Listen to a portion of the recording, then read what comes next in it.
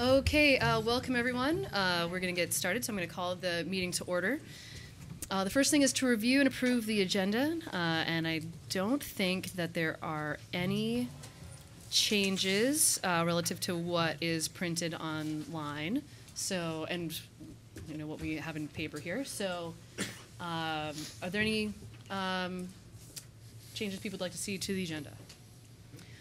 Okay, so without objection, we'll consider the agenda approved. So the next thing is general business and appearances. This is an opportunity for any member of the public to address the council on a topic that is otherwise not on our agenda. If the item is on the agenda, then if you would wait till that item comes up, and then you can speak then.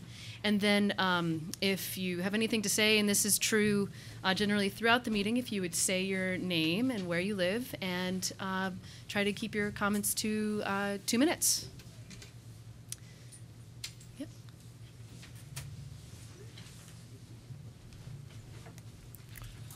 My name is Seth Collins. I live in Berlin, Vermont. And I would like to request I'd like to request Montpelier City Hall to set up a task force to create this to start creating this neighborhood watch. I'll keep it short. I have another meeting to go to, but thanks for letting me speak. Yep. Thank you. Okay. Anyone else?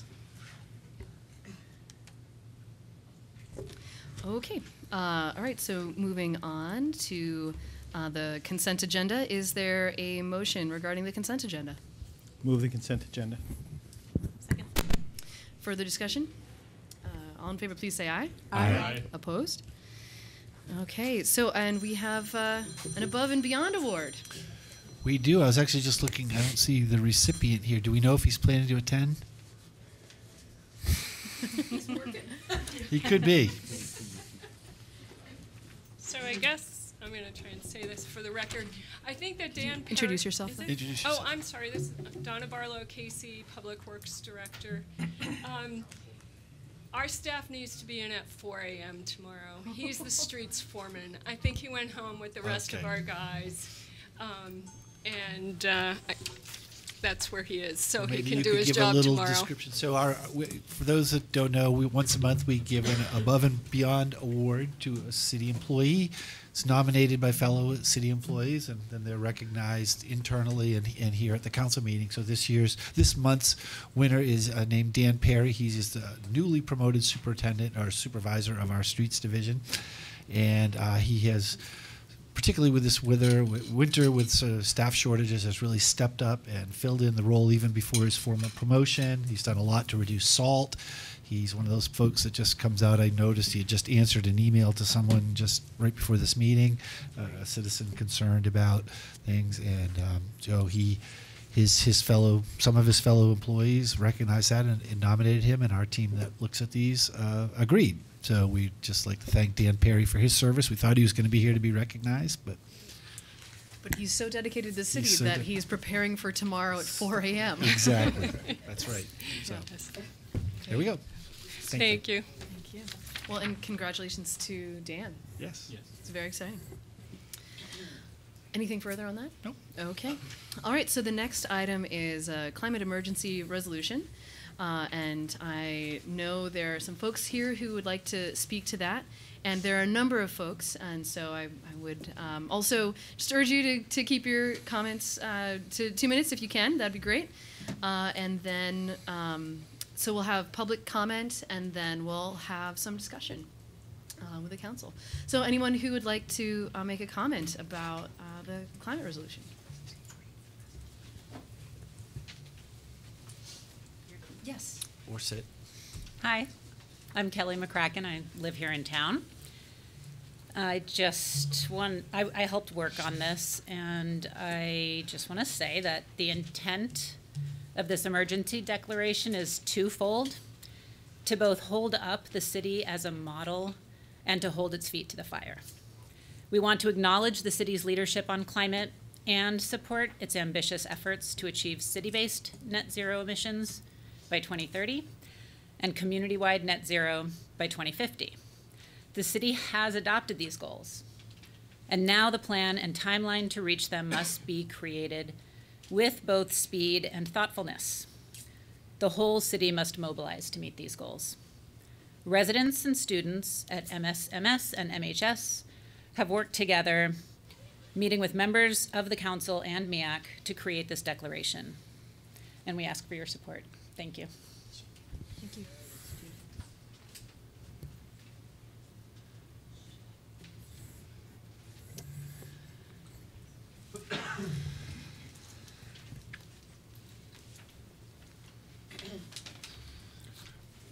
Hi, Dan Jones. I want to support the idea of declaring a climate emergency. Sadly feel that this particular declaration is caught in the weeds and doesn't actually address the crisis in any meaningful way. And I'm saddened that this declaration walks back the 2014 commitment to only now apply to city operations by 2030. It pushes off an actual commitment for citywide changes until 2050, and only then frames actions in terms of greenhouse gas reductions. That horse left the barn. The recent IPCC report tells us all that if we don't massively shift our consumption and behavior by 2030, it's game over. I respectfully propose that the Council consider a real climate emergency declaration, which would recognize that the climate crisis effects are here and now, not off in some preventable future. We already find our water system is compromised by unexpected freeze-thaw cycles. Our roads and systems will get worse from here on in. This year, we've already had 5 January thaws in January. We see increases in sewage overflows and in stormwater events. Yet somehow the city goes on as if this situation is normal and can be contained with traditional approaches of orderly infrastructure replacement. An emergency situation requires preparation of and commitment to an emergency response. A true emergency response will require public commitment to changing current land and water use and infrastructure plans such that we might prepare to actually survive a climate change future. For instance, are we going to continue to dedicate our downtown real estate to parking lots, assuming that we're always going to be a commuter hub for rural sprawl? In a real emergency, the city must be prepared to actively subsidize new transit as part of reorganizing our current transport and utility systems. Our city needs a process of real internal accounting of the true state of current expenditures for repairing the climate damages. Like how many water main breaks does it take before we have to fix that problem? Responding to the growing real emergency will require concrete mechanisms to support sustainable investment that will provide future security and well-being for our citizens. Declaring a climate emergency without being prepared to create real adaptation has little value in defining what we need to demand of ourselves in this ever more challenging future. Thank you. Thank you.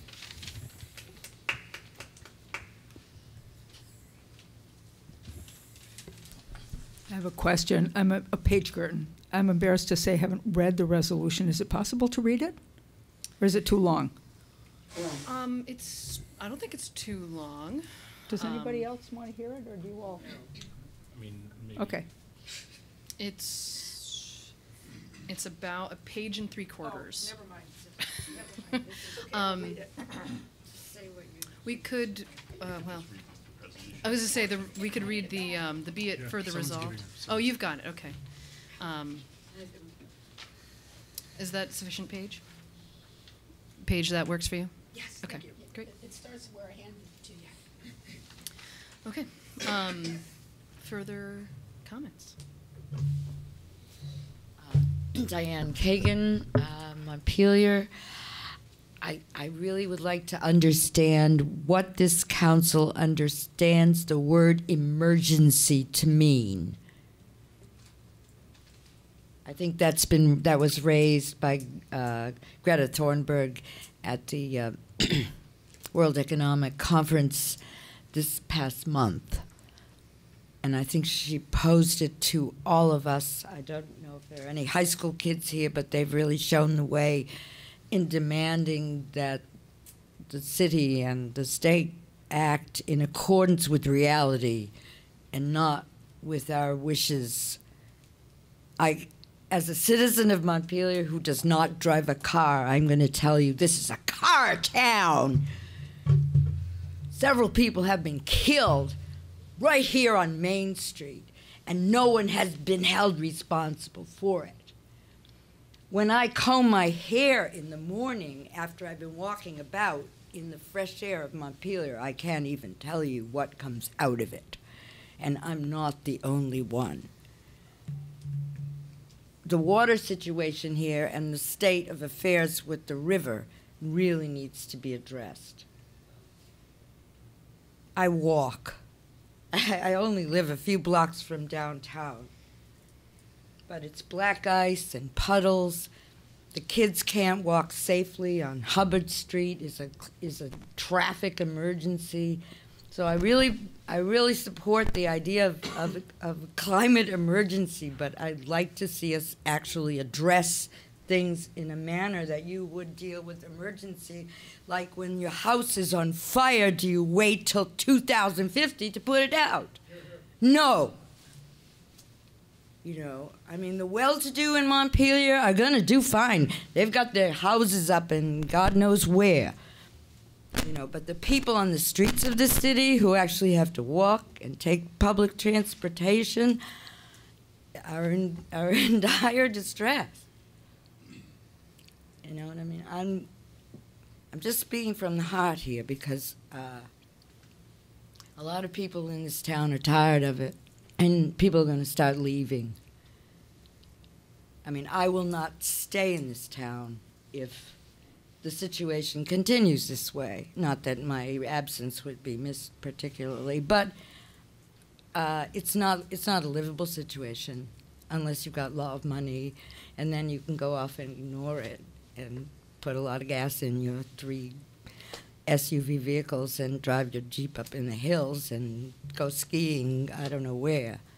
So I think it's also a question of class that we have to consider, and whether all the citizens are going to benefit from this activity, and that's all I've got to say. Thank you. I'm moving to France. I'm Lena D'Onofrio. I'm in 7th grade.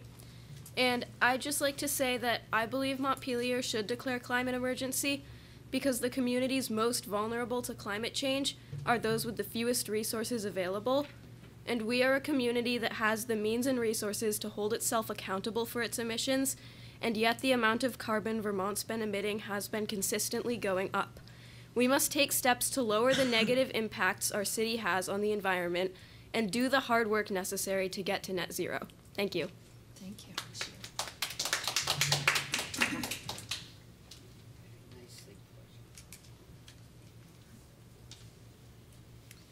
Anyone else?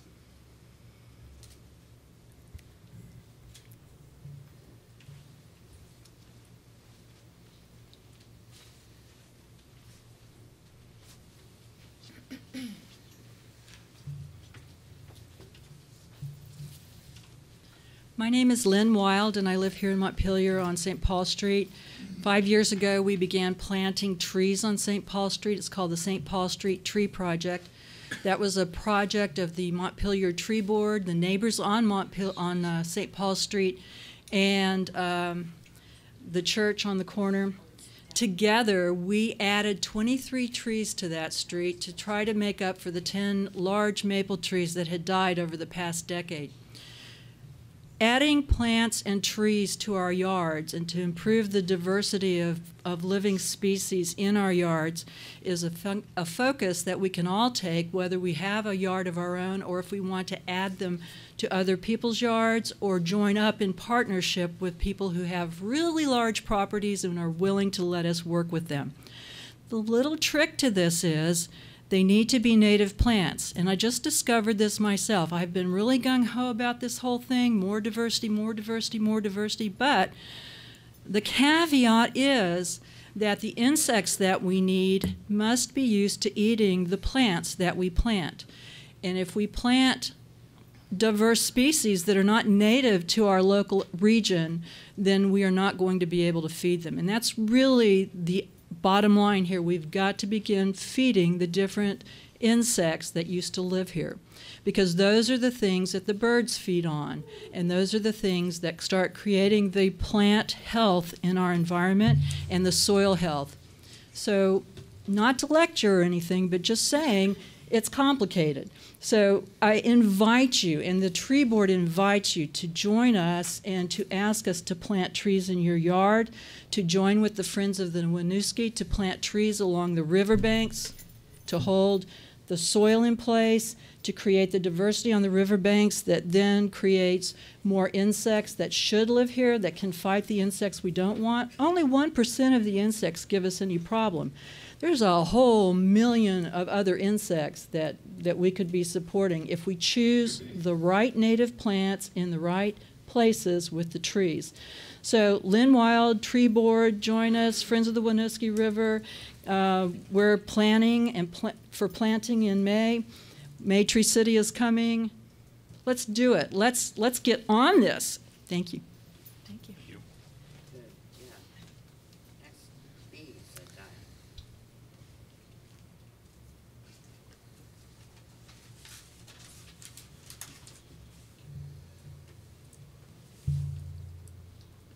Welcome. My name is Daryl Bloom. I live in Montpelier on Summer Street. I don't have prepared remarks, but I did read the declaration presented to the council, and I urge you to support it. What could be more reasonable? Think of the number of times you've heard adults say to children, "Come on now, be reasonable." What could be more reasonable than for us to be asked to make an actual plan to meet the goals that we all know are important? We know those goals are important. We know there may not really be enough, but they'll get us going in the right direction. Lynn's talk is a perfect example of the resources that exist in the community, and the plan encourages you to listen to all of the community in creating a plan to reach those goals. So I urge you to support it. Thank you. Thank you. Anyone else?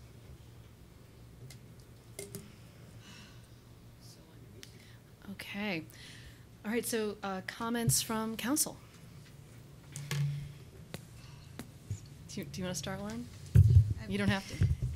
I mean, I'll just say a few words. And then, so just first of all, really appreciate the students and parents and adults who did a lot of work putting this together, looking at what, a lot of communities all over the globe have declared climate emergencies already. We wouldn't even be the first city in the state of Vermont. Burlington beat us to the punch. So this is something that's happening all over, and I think a lot of the comments that have come out tonight of our house is on fire and we need to start acting like it are really resonate with me. I do think we have set goals, but without accountability and plans to get there and embedding this how we do our business into the city's operations, then we're not going to make the kind of transformative change that I think we need. So I do think this emergency, we need to be doing more sooner, faster on the climate emergency. I think putting a plan in place to do that and being as bold and ambitious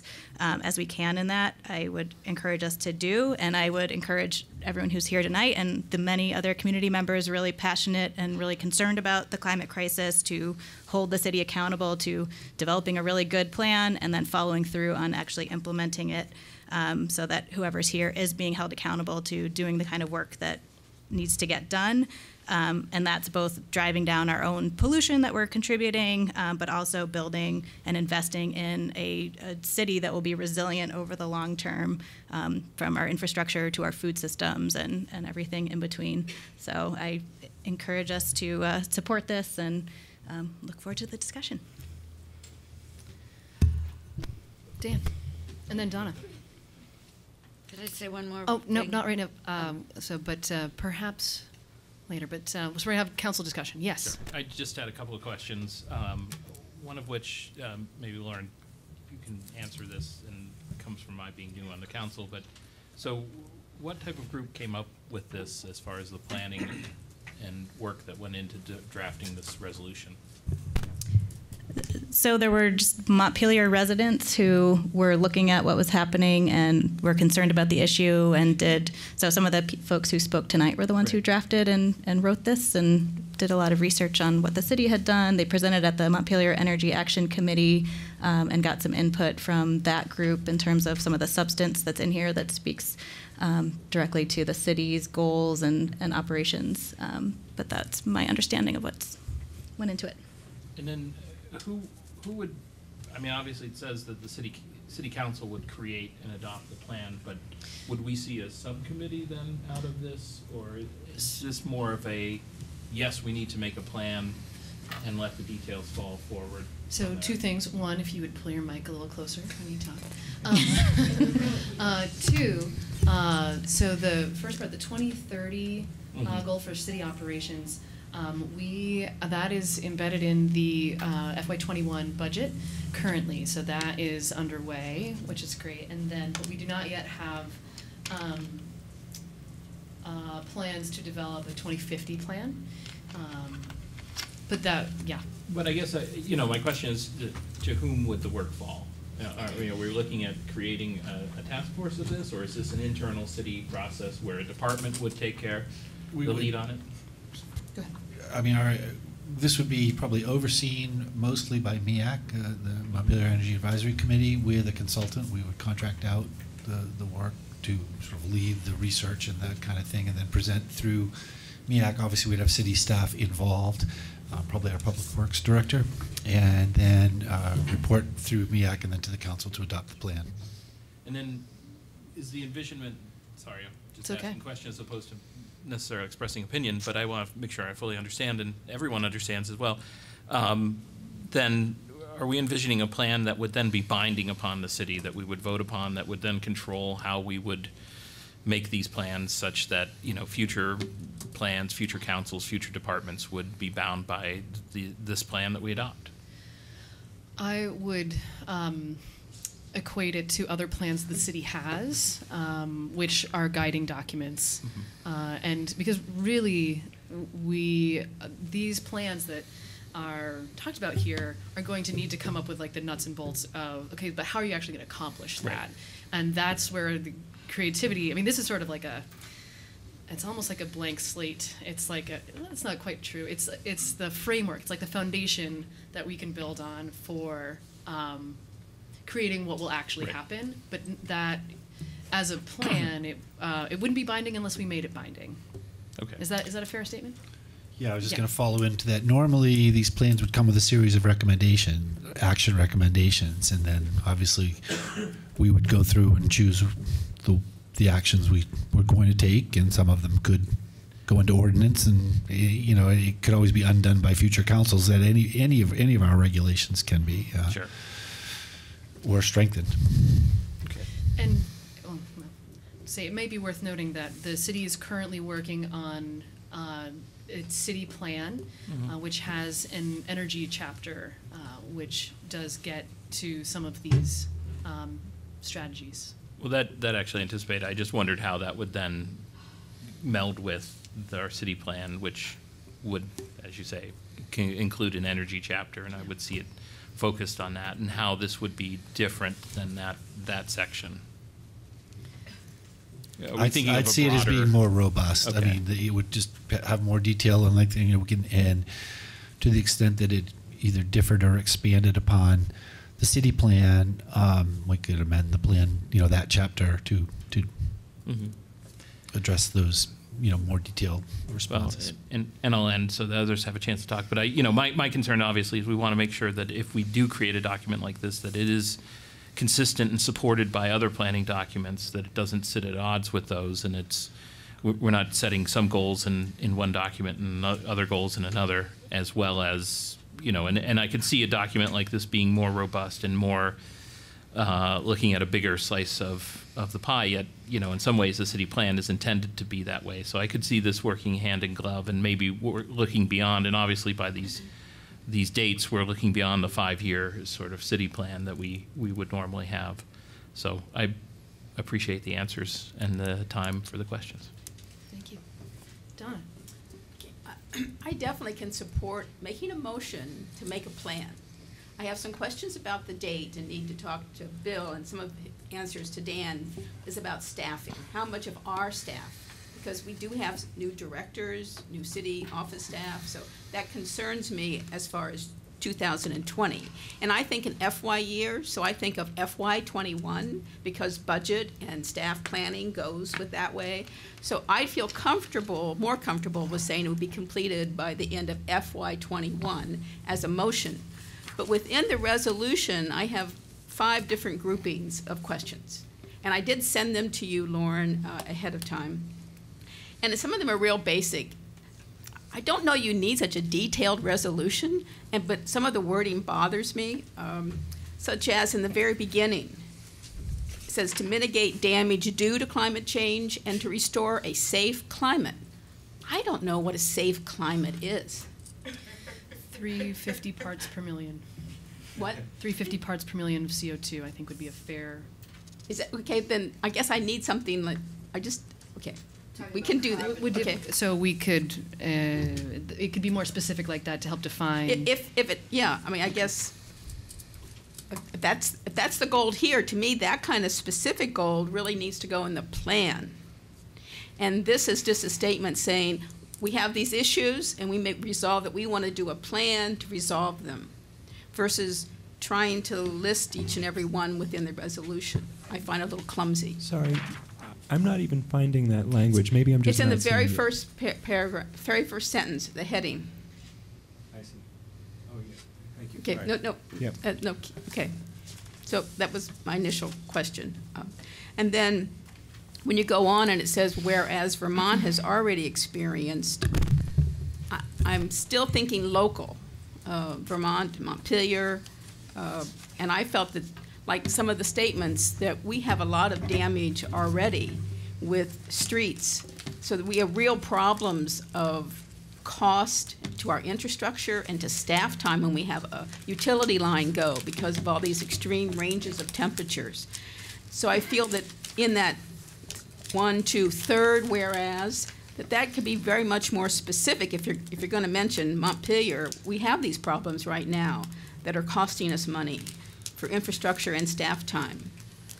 And then on the second, well, mine's the second page, it's near 1, 2, 3, 4, like the 5th paragraph from the bottom. And I do think Montpelier can be a leader and an example for others, but I'm less comfortable with some of this commitment to global, to reverse global warming. I mean, it just jumps out there. It's like, whoa. So maybe I'm thinking more directly that we do our little pond and we try to do it well, and that will lead others to follow us. But anyway, so that was my issue. And then the 4th one is the first, be it further resolved. That's the timing issue. I feel more comfortable with FY '21. And then the very last one, it gets into so much language, I have no idea what it means. I'm uncomfortable with them, that's all.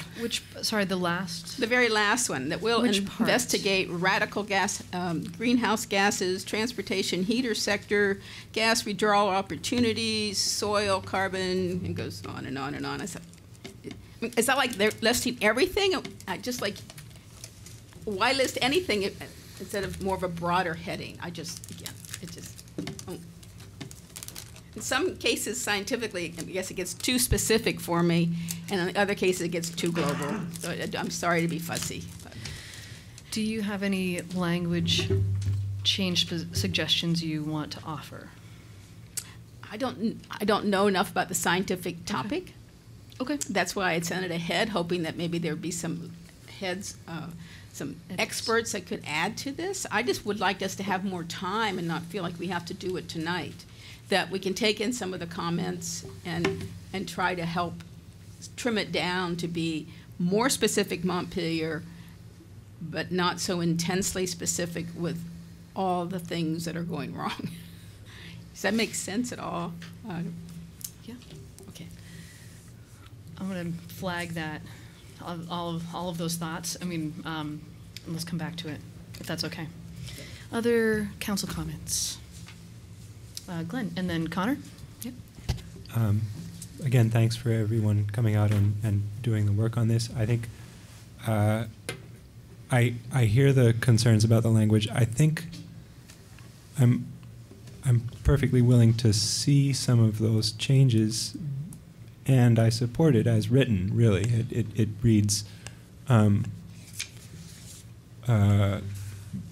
broad enough and specific enough for me, and as far as I can tell, it does commit us only to doing what we have already said we are going to do and what we will need to do, plans for 2030 and 2050.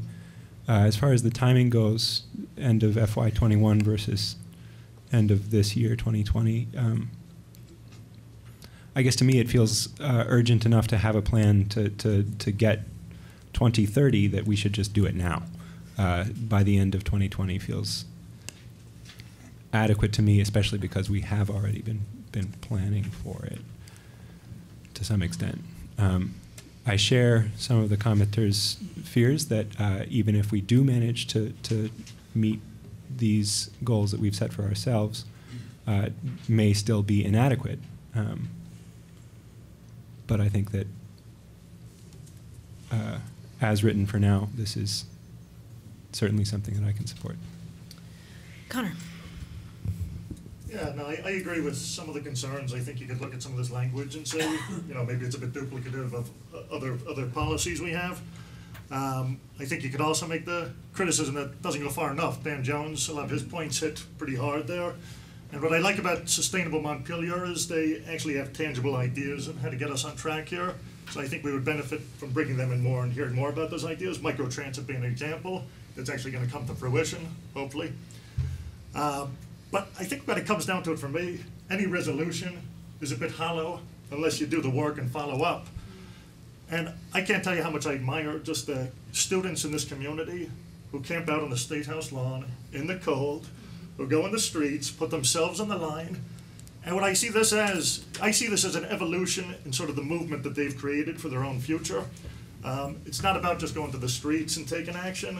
It's about putting some ideas on the table, working with elected officials, lobbying them. I got a ton of emails over the course of the week, very, very well written, very passionate about this.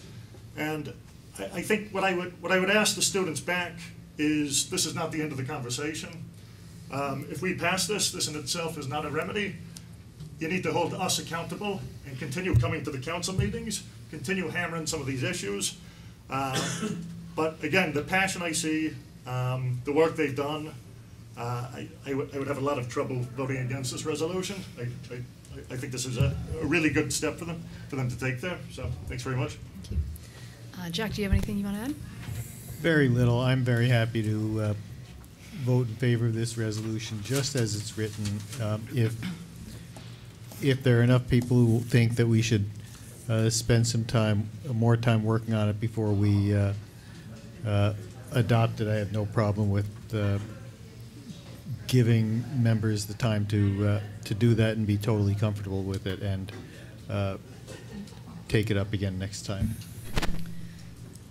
Sorry, so you're suggesting that maybe we send it back to the community members who are working on this for some language edits potentially and come back for next week or next meeting?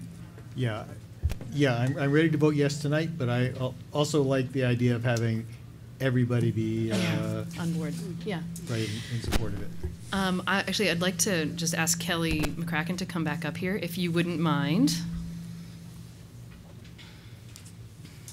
As someone who was instrumental in putting this together, my question is really how would you feel about doing that based on some of the comments or clarifications that you've heard? Or I feel fine about that. You do? Okay. You know, I agree that my personal declaration would ask for a lot more. And I feel really good about just pushing the council to do what you already, I know what you already want to do. Yeah. So I don't think I took issue, I don't know, I'd have to look at it, but no, that's okay, yes. Yeah. Okay. I also just want to say that a lot of the language that's not specific to us, comes from other climate mobilization, the whole climate mobilization movement. And we really tried to edit it to make it as specific as possible, but yeah. Perhaps we Not can add layers, some, not, you know. Yeah, we can add some Montpelier specific things and maybe clarify some of the points. Lauren. The only, I think that sounds great, and if you're willing, thank you for for you and all the I mean, I don't know team that I can who change it. Like, I was happy with this. So, I mean, yeah. I'd have to understand what I'm doing. Sure. But I would do it if I understood what I was doing. Yeah. I think some of it just seemed like either let's keep it all Montpelier specific with the examples at the beginning, which seems fine, and maybe define safe climate, put a different phrase in that makes more sense to you. I mean, it didn't bother me, but that seems like totally solvable. Like, you raised the issue of national advocacy. Like, I mean, I know that I think we do some national advocacy on climate. We're part of national networks. I would not want to take that out. I think if there's opportunities for Montpelier to be part of a bigger city movement on climate, that we should absolutely do that. So I would push back on that one and say, I think that's limited. We don't do a lot of that. Most of this is all about what our city's doing, but I wouldn't want to take out that's something we would possibly look for opportunities, and I know the city already has before. So that one I would just put that out there. And then finally, the most substantive seems like the date of the plan. I mean, I think it seems kind of ironic to say it's a climate emergency. Let's take a year and a half to make a plan. Like, I think 2020 as a calendar year seems, given the work that's underway, like if there were not going to be funding, like if we physically couldn't make it work, but it seems like we can do our best to try to get one done in the 2020 calendar year. I just saw a half-hearted maybe nod, so I'll take that as a firm. Let's do it. Well, a work plan. Obviously, we will strive to do what you ask us to do.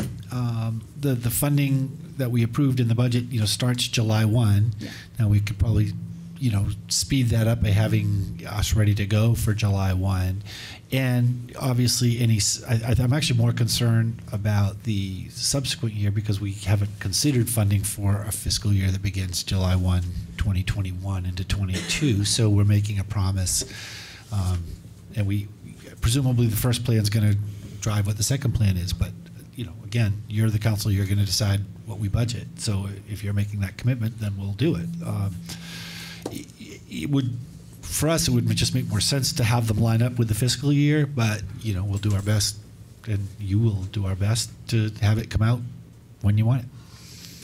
But, Well, I mean, if we don't fund the second part, that would be the classic unfunded mandate, right. Which has never occurred before in the history of government.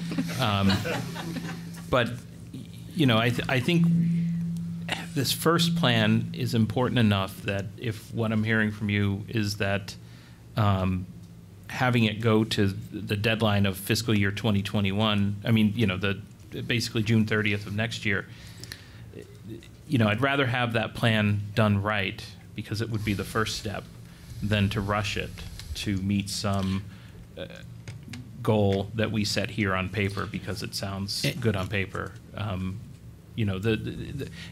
Sorry, and I'll let you answer.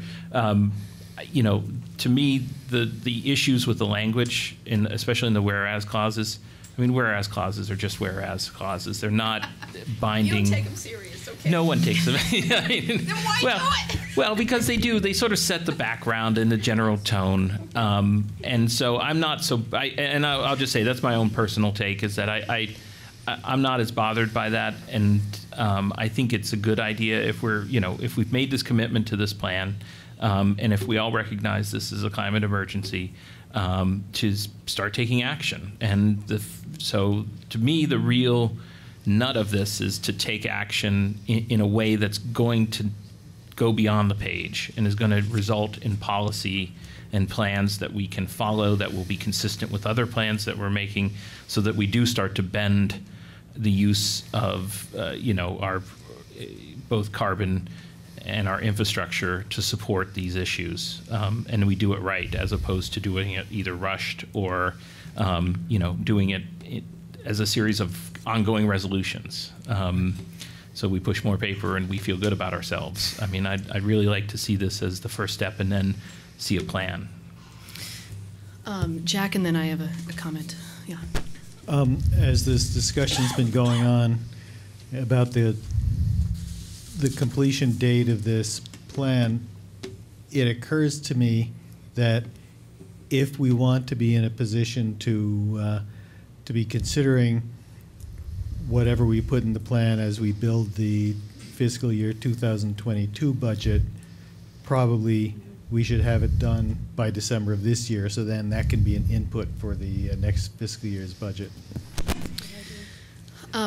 So to address some of your comments, Donna, I have some suggestions. And so rather than perhaps sending it back to the folks who helped write it, maybe there's some easy language changes that we could make right now if they're amenable to you in the group. And if they also satisfy you, Donna. I'm the only one that's concerned. No, that's fine. that's As I said, I can make the motion now to do the plan. I have no Yeah. issue about the plan. If we're going to do it, let's do it right. I take resolutions serious. What can I do? That's good. That's good. Okay, so about the first part, restoring a safe climate, because that was vague. My interpretation of that is that is. The first part is damage due to climate change, and then to restore a safe climate really means reducing greenhouse gases. So I would suggest that we strike restore a safe climate and put in reduce greenhouse gas emissions, because that's what I think that's trying to accomplish.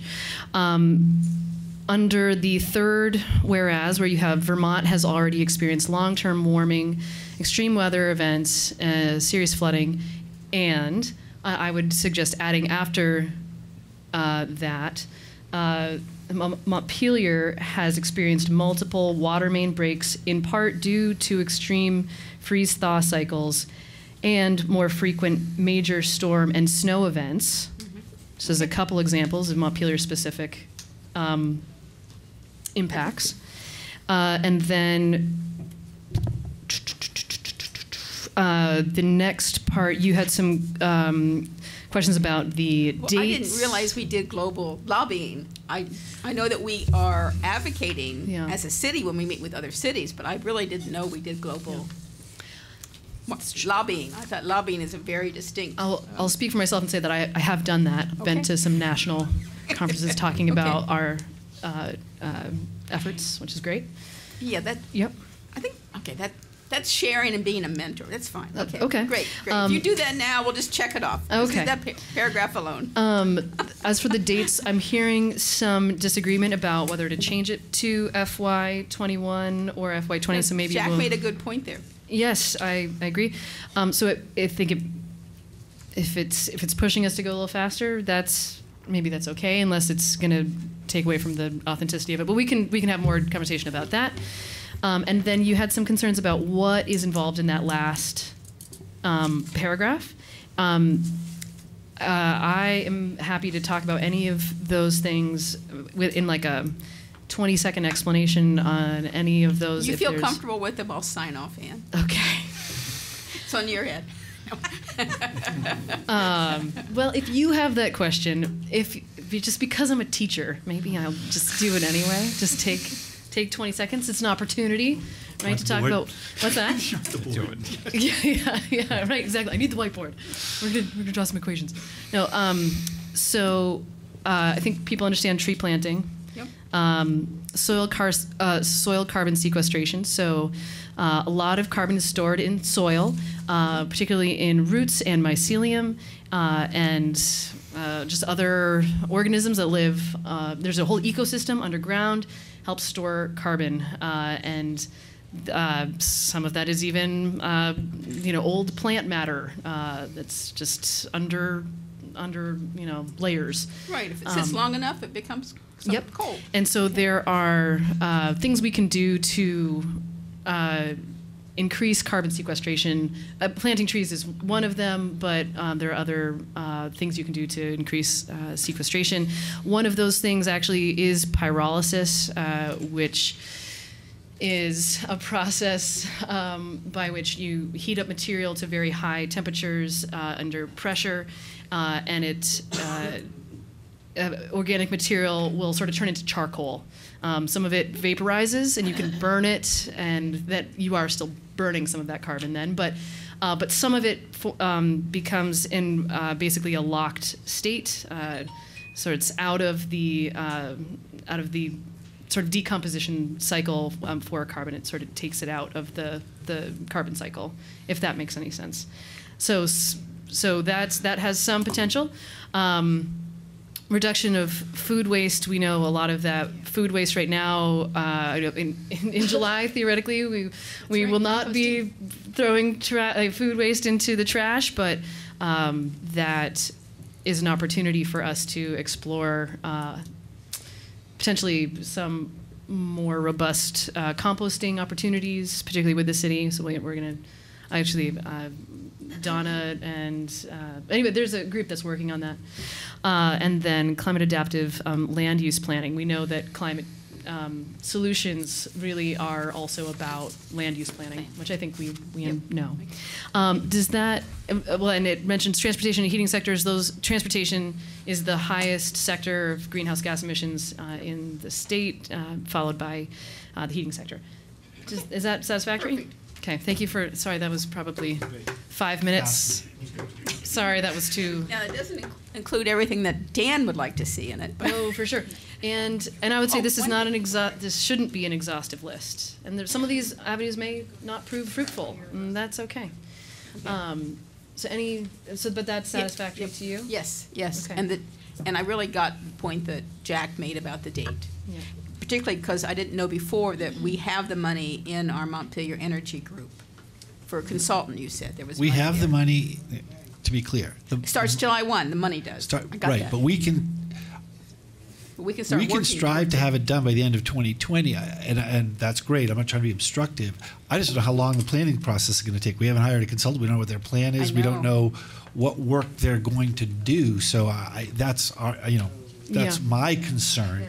But I think to set that as I guess the concern is we say this, and then on the first meeting in January, we've got a room full of people saying, you didn't do what you said you were going to do. So and I mean that facetiously, not really, but I take, if we pass this, the commitment would be that we would start probably as soon as the budget passed, if it passes in March, and then start prepping and doing the RFPs and all that stuff, so we're ready to roll instead of starting that whole process in July. And that they'll tell us how long.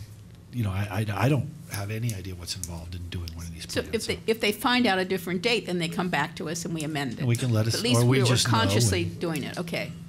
That's the planning. The committee. Yes. Yeah, I know. Okay. Actually, this other lady wanted to say something before. If you would like to make another comment. I would just like to make a raise a methodological question, because I've been studying this since 1971 when we cleaned up oil spills in California, and I've spent a lot of time in the last few weeks watching the WEF, World Economic Forum sessions on the climate emergency. So, the whole world right now is reeling over the latest scientific revelations, which indicate that things are moving much faster than anybody thought. One of the reasons that happened, and I read a very interesting scientific paper on this, is that the scientists themselves were reluctant to come to the conclusion about what was actually happening until they had consensus. If you wouldn't mind speaking into the microphone so that people at home can hear you also. Thank you. I'm sorry. It's okay. I'm used to being on the stage. Anyway, so the scientists themselves, the key planetary scientists themselves have revealed that they were slow to come to the conclusion about what was happening. And one of the reasons for this had to do with the necessity for consensus among scientists themselves before they told the rest of the planet what was going on. So secondly, I think that, I'm all for a plan. The plan needs to be in concert, because we're a town that's trying to deal with town, what the town is about. But we also part of planet. And to my knowledge, very little weather comes out of Vermont to anywhere else. We get weather from everywhere that delivers, it's like you're here and like what? Chicago's coming today, Maine's coming tomorrow, Alaska's coming the next day. We're getting it. I'm going to interrupt you because you're at about 2 And I'm minutes. going to just stop now. Okay. I'm willing to work on this, okay? Because I'm willing to work on this. I'm going to live here. I'm willing to help and vision a consultative process so that the experts that you get on the advisory committee are dealing with what they need to deal with. Thank you. And I'm hats off to everybody trying to save the planet. So there was a mention earlier that somehow this, whatever is done, is in the bailiwick of MEAC, the Energy Committee. I was informed at the last MEAC meeting when I tried to bring up the issue of resilience that really the Energy Committee only deals with energy. I think we're facing something that actually has to do with the whole systems problem in the city, which includes infrastructure, includes systems, includes land planning, et cetera, that we are missing it by putting things on the energy. Like I said, that horse is out of the barn, as she just said. What we're going to be experiencing is the effect of the carbon pollution put in California, India, China, et cetera.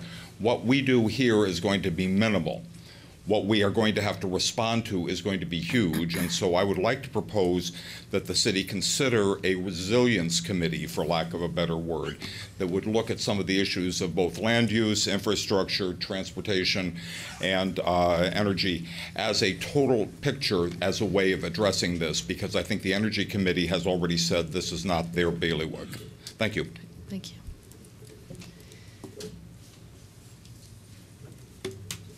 Okay, is there any further comment on the resolution, or is there a motion? I'll make a motion to adopt the resolution endorsing the declaration of climate emergency and emergency mobilization effort to mitigate damage due to climate change and reduce greenhouse gas emissions as presented and as modified by the mayor's suggestions in the third whereas clause. And I'll keep it as a plan for the end of 2020. Second. There's a motion and a second. I just want to look back there. Does that sound okay? Okay. Further comments? Okay, all in favor, please say aye. Aye. Opposed? Okay, thank you all, and thank you so much for your good work on this, and I look forward to filling out some of the steps as to how we're going to move towards energy independence, reducing our fossil fuel use. Deeply important.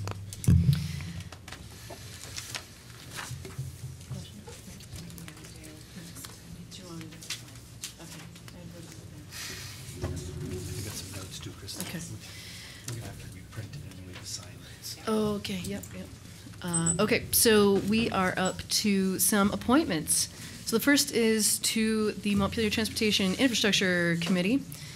Seems apropos, actually, right after the climate resolution. So for that, we had one vacant seat and one applicant from Peter Lux, who I do not see here, unless I'm missing Peter.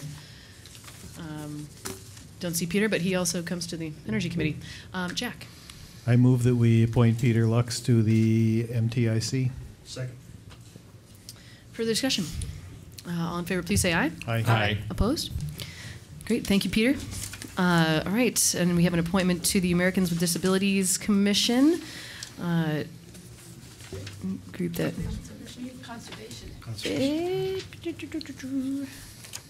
Oh, I'm skipping stuff. It's not good. Okay. This page is not loading for me right now. So how many seats do we have? There's one vacant seat, which is Paige's, and she's and 2 alternates, and 3 people have applied. There are also 2 vacant seats, right? Oh. Vacant seats. There are 2 vacant seats, plus my term is up. Okay, then I'm not Yeah, reading. but So- I think the 2 vacant seats are alternates, is that right? So I'd actually like to pause on this and actually do the ADA appointment first, because it's a little simpler, because I Sure. think there's multiple people for this, and we actually have to make some decisions. Oh, okay. About that, because of do we put someone in an alternate seat or vacant, the regular appointment? So, so going to the ADA committee, there was 1 vacancy and there was 1 applicant. Priscilla Fox. Is Priscilla here? Hello. If you wouldn't mind coming up and introducing yourself and telling us about your interest in the ADA committee. Thank you. I'm Priscilla Fox. I live in Montpelier, and I would like to volunteer for the city in some capacity, and I think this is the best fit for me. I am a lawyer. I've had some experience with the ADA in my previous work. Great. So Any that's basically questions? my reason. Great. Any questions for Priscilla? No, I'll just note, it says that you actually lectured on a unit of the Rehabilitation Act, the predecessor to the ADA Yes. as well. So I understand you're intimately familiar with both the ADA and its origins. Well, I don't know if I would say intimately familiar anymore. But I did, yes, I taught that at Vermont Law School many years ago. Okay. It is. I Yes. did not Go take ahead. advantage of Yeah. that. Just one question. I'm on the ADA committee, and I should just mention that this is a committee that typically meets during the business day. So Yes. if that's not a problem. No, that's not a problem Okay, for great. me. Okay, great. I'll yeah, make a Donna. motion that we appoint Priscilla Fox to the ADA committee. I'll second. Further discussion? All in favor, please say aye. Aye. Aye. Okay. Thank you so much. Thank you. Thank you. Thank you. Okay, so jumping back to the Conservation Commission, so I think there were actually 4 vacancies, and because Roy Schiff was not renewing, and then there were already 2 alternate vacant seats, and Pages. Sorry? You appointed Steve Cease last year, but he never showed up to a meeting and has not filled that position. Well, that's interesting, because his Doesn't expire. till appointment June. isn't expired yet, but if he's not coming to the meetings. Okay. Notified him that. Yeah. Well, let's follow up about that. We should get an official communication from the Yeah. commission to us about that, so we can take an action on that. Yeah. Okay, I had notified Jean. Oh, okay. Well, we'll circle back to that one. But thank you. Okay, so there were 4 seats and 3 folks to appoint. Paige, you want to come introduce yourself? And I'm Paige Girton, and I would like to ask that you reappoint me to the Conservation Commission. And I just found out today that we received the 2nd grant that we applied for to do a walking tour of Vermont Green Infrastructure and finish the credit union sign. So I gotta be around to finish that up. Yeah. Great. Super. So you don't quit when it's done. Right. Any questions for Paige? Okay, great. And then Joseph Whalen. If you wouldn't mind coming up, introducing yourself, and tell us about your interest in the Conservation Commission.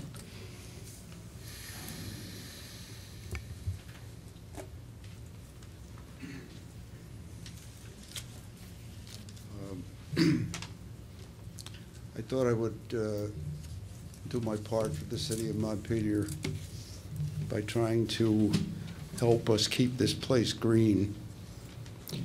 I've got some background in environmental subjects.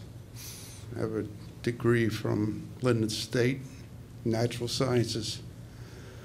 I think I should be able to recognize a few plants and insects and trees around town and help to preserve them.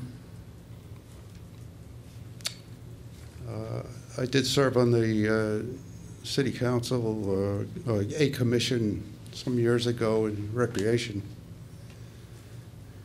And I found it a pretty fulfilling experience, and I hope that this will be as fulfilling.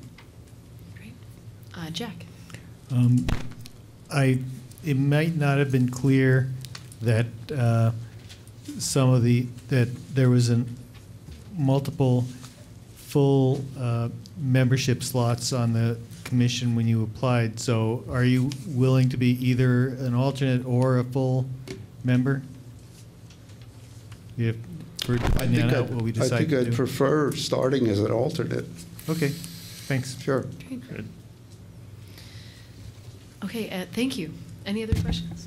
Okay, great, thanks. Joe was also active in the group that attempted to keep recreation out of Berlin Pond. Berlin Pond group, he was very active. Great. All right, and Stephanie Hunt. Stephanie here.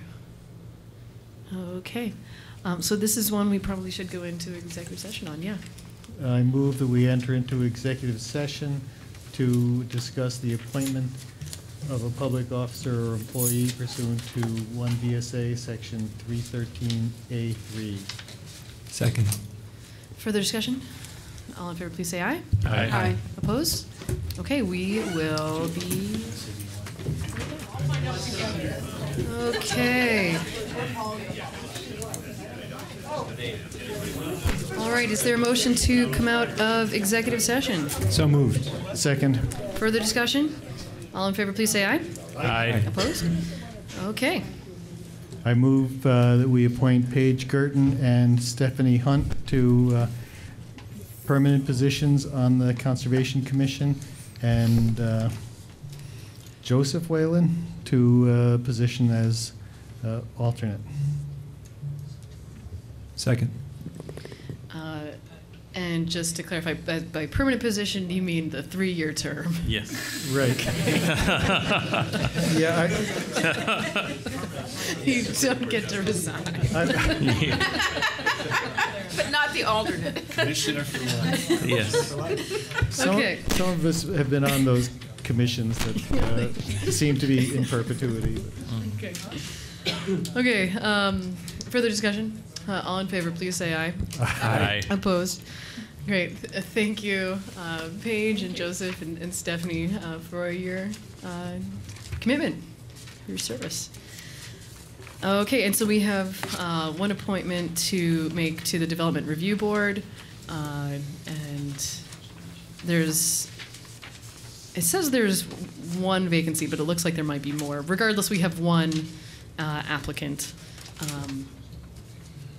I don't know if Roger Krantz is here. I don't see him. Okay. All right. Is there any? I'll move to appoint Roger Krantz to the Development Review Board for the open 3-year term. Second. I was going to second it. I'm sorry, I jumped the gun. Apologize. So you're seconding. Yeah, okay. Just to clarify. All right. Further discussion. All in favor, please say aye. Aye. Aye. Opposed? Okay. Great. Thank you.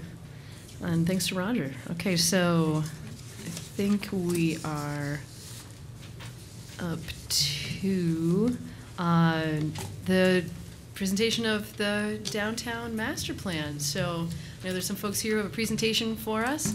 And just to clarify, we're not voting on anything about this tonight. This is just an No, update. and I think Mike can tee this up Is that as well as I can. But yes, that is correct. This is an introduction of kind of a status update. They'll be back in March with an actual plan recommendation. But Do we need the lights off? Are you gonna- Yes. Actually, do it you- shows up pretty good once we. Does it? Okay.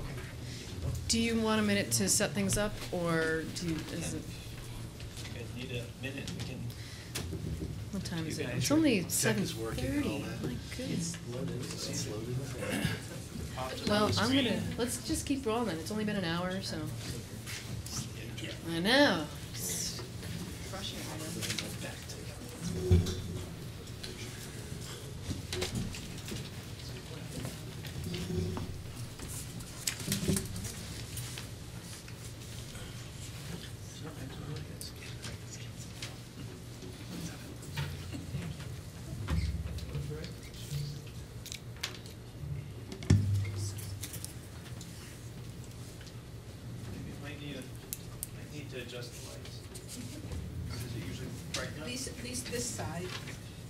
one first.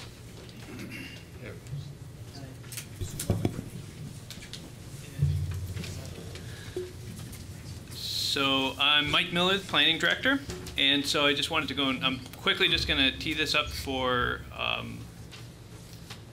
these folks for look at that. Oh, I like he knows what he's doing. I was in the AV club in high school.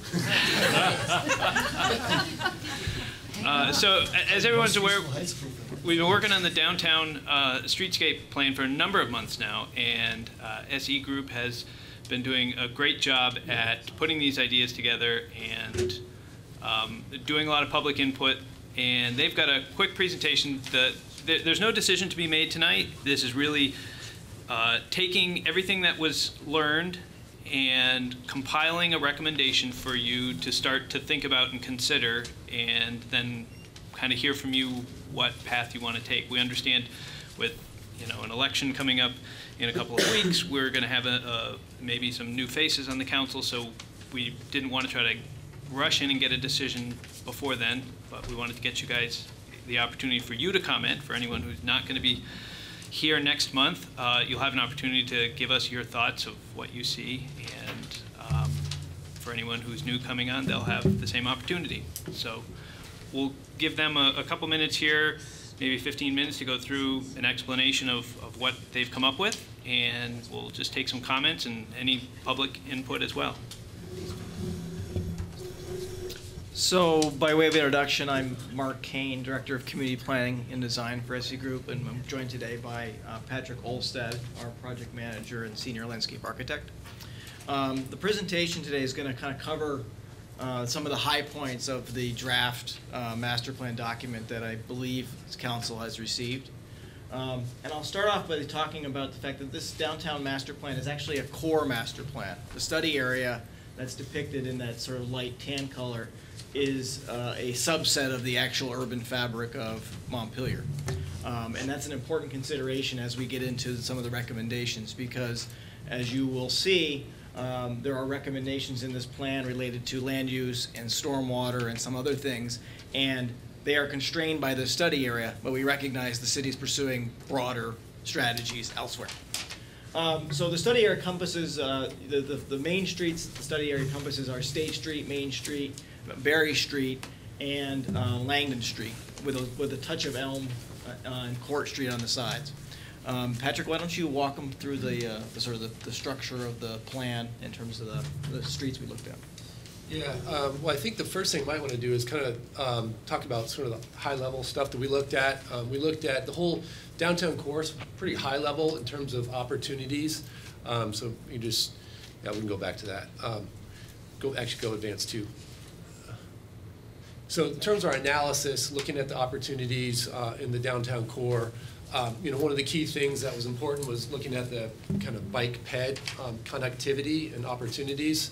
So we were really kind of building off some of the previous studies as a starting point for our work, and then looking at other opportunities to kind of improve the connectivity, take advantage of the amazing bike path that's in there now, and really try to make it easier for folks to get there from a number of different locations, whether on bike or walking. So this is one plan that we did that kind of summarized that high level, looking at potentially closing some alleys, making things a little more pedestrian friendly, safer for people on bikes. Also investing in more infrastructure to kind of intercept people who are coming into the downtown on their bikes so they can park and then walk, because it's an incredibly walkable downtown, and just wanted to make sure that that was shown at those key locations. The next plan, we also looked at infill opportunities. We also looked at open space opportunities, and in some cases we looked at some of the parcels where we might suggest it could be one or the other. One of the issues that we've heard is that there's a need for housing downtown. There's also the parking issue, clearly. So we looked at some of those opportunities, whether it be kind of an underutilized lot or maybe a parking lot that could have a higher and better use at some point. Really there's pretty limited real estate, but we wanted to just kind of see what could be done in the downtown core to address some of these infill opportunities. Let's see, and I should point out that all of these studies do kind of make the assumption that the proposed parking garage hotel development is going to happen, and that's just kind of reflected in our plans as sort of a basis for our planning. So this looks at open space. I think this ties into some of the discussion we heard earlier tonight. Trying to restore a riparian buffer for the river. You know, Montpelier is similar to many other urban downtown environments that where, you know, development goes right up to the river's edge. Ideally, you'd have a little bit more of a natural kind of edge there that would provide, you know, habitat. It's going to provide more stormwater kind of treatment opportunities, and also provides an open space recreational environment for people. Yeah, thank you. Microphone. One thing that I think is really important to recognize in the community engagement was that in the core we're dealing with here, there actually is a lack of civic open space. You obviously have the little plaza out here in front of City Hall, but there's really not a lot. So one of the opportunities that exist is to take advantage of maybe some of this riparian restoration and some of those underdeveloped properties and actually expand open space with a civic mindedness to it. And we think that might be a very interesting opportunity to explore. Yeah, thanks, Mark. I think that's one of the things where if you can find that alignment of achieving multiple goals, whether it be improved stormwater quality or water quality, civic open space, and, you know, and habitat and things like that, that's really those opportunities where we wanted to look at. So related to that is the stormwater. So this shows again that riparian corridor. We also looked at, you know, this is again, I should tee it up. We had with our team, Watershed Consulting, who really specializes in stormwater management, and they looked at the stormwater, improved water quality opportunities through a number of different recommendations. And so this kind of tries to capture some of those possibilities, kind of a high level way. But I think one of the key things to understand in Montpelier is that infiltration is kind of limited in terms of an opportunity due to the soils. You have heavier soils here that don't drain as quickly as maybe you would like to make infiltration a major practice for stormwater. So we would be looking at some opportunities for that, but a lot of it would be looking at capturing water, getting into subsurface detention, and then filtration. So and some of these practices could be very much integrated into the streetscape recommendations we're making in terms of tree plantings, where you could have those planters serve as filtration to remove phosphorus.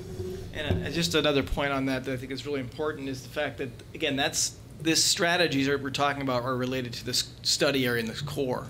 Obviously, there are other strategies that would be applicable elsewhere in the city, and obviously what the hope is that the recommendations from the plan and the modeling that was actually done associated with this plan would be informative to the city as it looks at its stormwater management and treatment more broadly.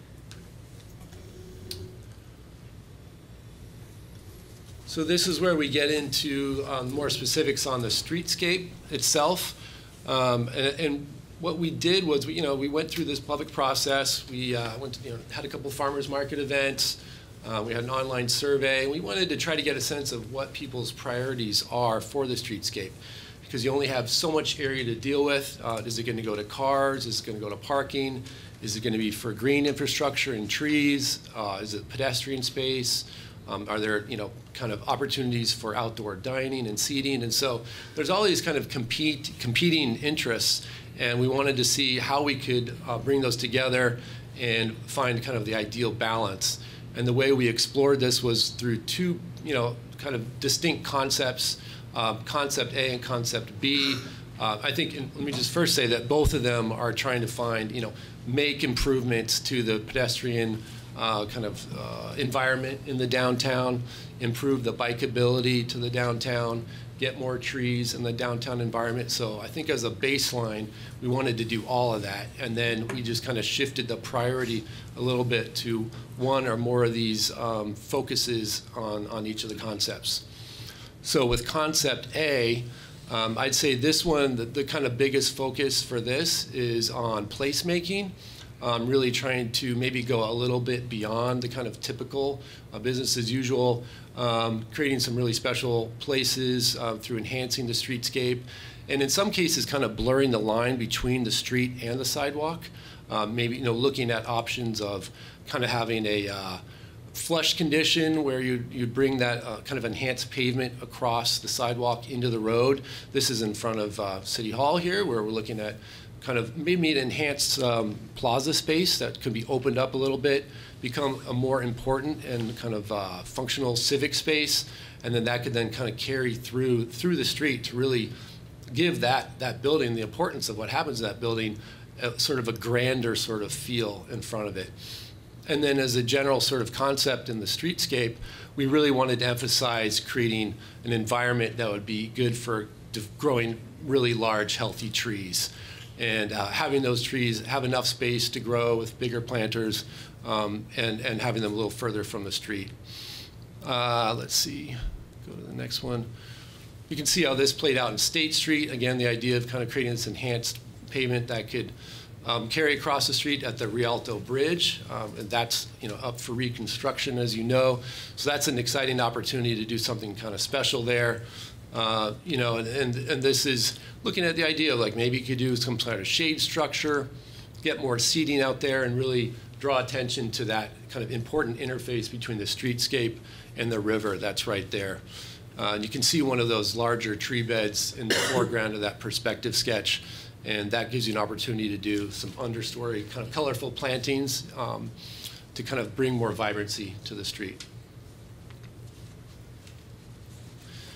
Langdon Street, for option A, we explored some, kind of interesting ideas of blurring the line between the street and the sidewalk. Looked at here at flush curb throughout the whole street. It has, it's, I think, a distinct kind of character as it is, Langdon Street, compared to the rest of the downtown, based on the kind of the scale and kind of width of the street. So we're kind of proposing here the idea of some kind of special pavement surfacing that could span across the entire corridor. Maybe some, let's see, eliminating one row of parking on the north side of the street to free up more sidewalk space, because it's pretty tight through there. And then the idea here is that you could close the street and use it for festivals and special events, and it could just have its own kind of special character. And we didn't, carry that level of detail through every foot of the downtown core, but wanted to kind of capture the overall concept and what it would mean in terms of parking or parking loss. So this is kind of a diagram that captures all of that in terms of what the street tree kind of strategy is and what the parking strategy would be. So you see some areas where we are indicating a loss of parking, some areas where it would remain to be parallel parking, and then some cases where you might be able to add some parking back in through angled parking. So the big idea with A essentially is to introduce maybe less numbers of trees, but more space, more volume for trees. And the idea that was mentioned earlier in discussion about some climate strategies, that soil volume may become more valuable for carbon retention, so sequestration, for example. It also may allow us to pick trees that actually have a bigger canopy. And one of the challenges right now in many urban environments is having very shallow, narrow bands in which to plant trees, and that limits greatly the species composition you could use. So the idea, that's one of the big ideas that A. The other big idea, as you saw, was this idea of blurring the lines between the pedestrian space and the vehicular space. This idea of tabling some of the streets to allow for more flow of people. And that may be a very good long-term strategy for the city, because that is a situation where as the needs for cars changes, as the needs for transit changes, as the city comes to terms with a new future in terms of mobility, it can claim more of that space for pedestrians in a more adaptive way. When you have hard curb lines, that's a much more challenging situation.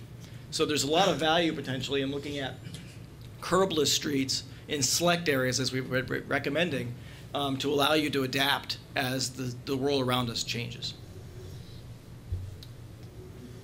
So in terms of concept B, again, some of the same overall kind of high-level priorities, getting more trees on there, improving the pedestrian experience. I think one of the key distinctive factors or elements of this plan is the idea of incorporating grade-separated bike lanes on Main Street, and so that's what came out of that Barry and Main scoping study. We pretty much followed that as a guideline for this concept.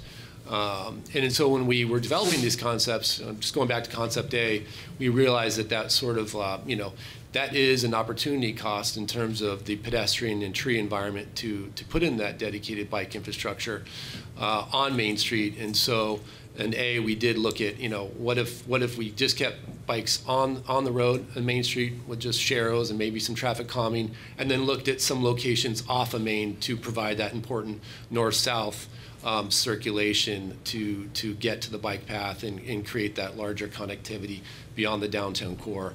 And so with A, we would look at the option of Elm Street really serving that function with a cycle track, and then having connectivity crossing State Street past the the proposed parking garage and making its way down to the bike path from there. So, but we wanted to look at what this looked like in terms of character and how that would feel to have the dedicated bike lanes.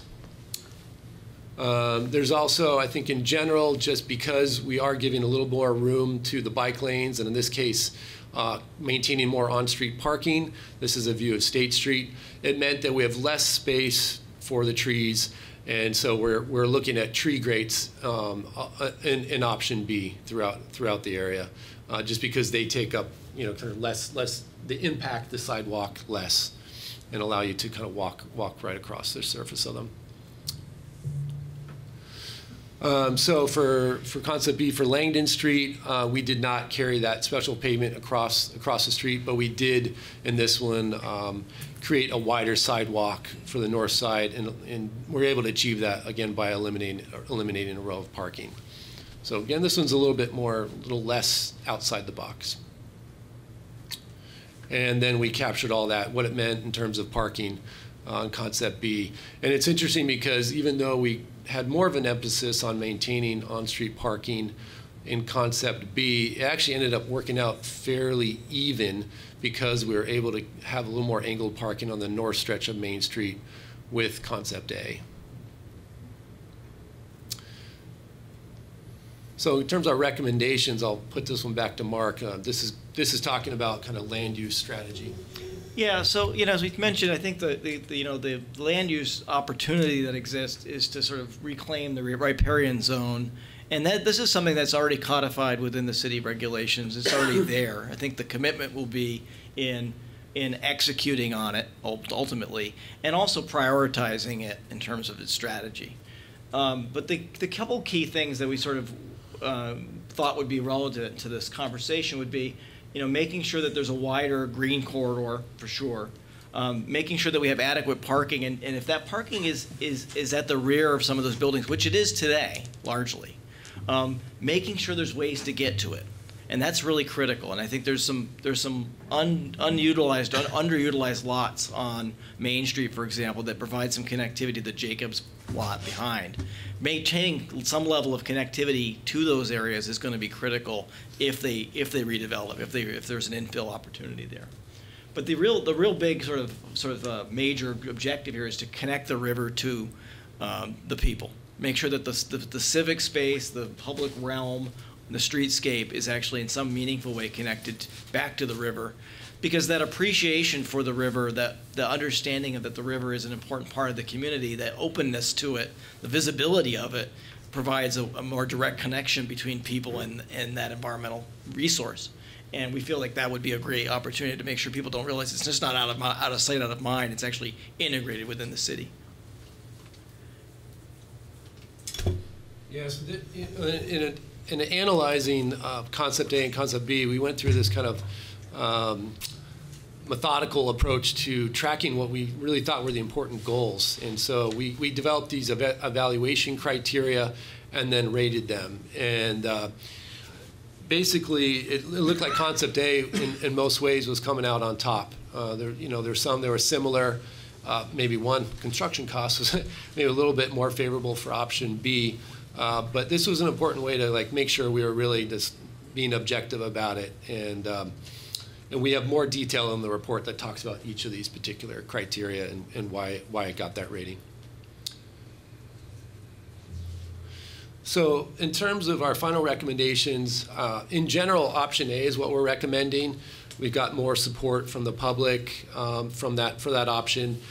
And it's, really, it has a kind of more elevated placemaking component to it.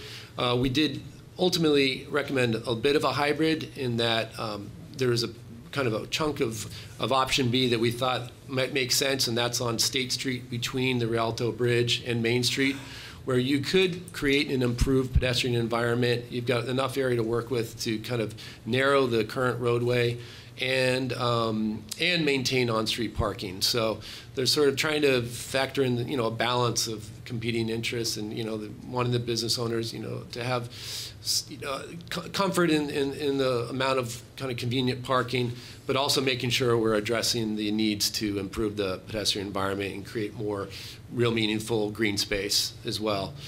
We are kind of maintaining this recommendation of a really enhanced and special treatment for the Rialto Bridge. I was going to say something else, but I can't remember what it was. Yeah, I think that kind of encapsulates. Oh, I know what it was.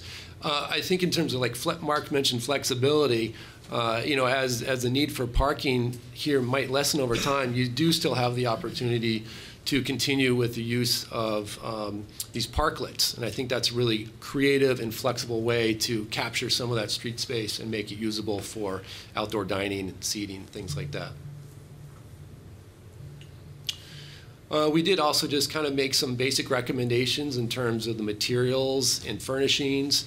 This is mainly kind of giving a sense of what we think the character of that should be, given this is a historic downtown, but also some discussion of kind of durability of these different materials and some of the environmental benefits you'd have from things like permeable pavers. So this just kind of is a little snapshot of what we think is kind of the vision for that kind of look and feel as you get to more of that detailed level. And this captures the hybrid approach to the overall streetscape in terms of the tree treatment and parking. So on balance, there's relatively little loss. Use the microphone, please.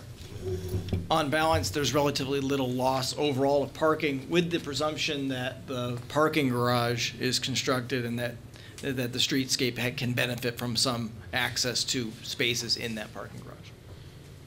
We also discuss a number of other potential strategies to help with the parking situation, and those are all outlined in there. And a lot of that's drawn upon a previous parking study that was done. We also have Stantec Consulting on our team, and they're traffic engineers and civil engineers, and they've provided their guidance for that, as well as all of our vehicular and bike ped kind of recommendations. We've had just this very multidisciplinary approach to this project. And going back to the Elm Street, one other thing on that is to make that cycle track concept work, you need to go to one-way traffic for that block. That would be proposed as heading south. And then to address some of the issues with traffic safety and pedestrian safety at that intersection, there'd be a no left turn from Elm Street onto State Street. Mark, do you want to speak to the implementation? Yeah, I mean, as is customary with a project like this, there's some consideration of how would you go about doing it, and we tried to break these different street segments down into some smaller bits, because quite frankly, you're going to want to do that to maintain the functionality of the streets and the interim and businesses and all of that. There are obviously costs associated with all of these things, but I think, and there's process ahead. I think the really important detailed design work would come as each one of these segments is moved forward. But I think the couple of key things that I think are really important that the implementation matrix sort of discusses is that the expectation is that some of the stormwater strategies that are articulated in the plan would be done commensurate with some of these streetscape improvements. So that again, you're building this system of solutions that deal with the placemaking elements, the pedestrian elements, the bike elements, and the stormwater management elements. So that's really critical.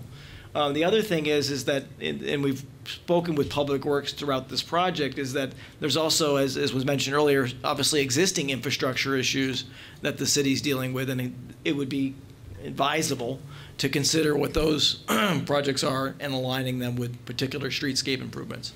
so that you're taking advantage of the disruption and the mobilization associated with that. And then the other thing I think that's really important is to sort of stress is that for any of these projects, most of these projects, there is going to have to be a public-private interaction. Obviously some of those open spaces that were identified as potential options are open spaces that may exist or partially exist on private land.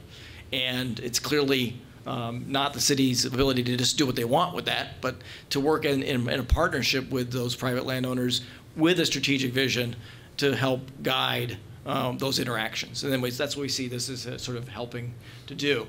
The good news is, I think obviously the city's already explored this to some degree with the scoping study, previous scoping study, is that there's a lot of this that probably can be done in the relatively near term.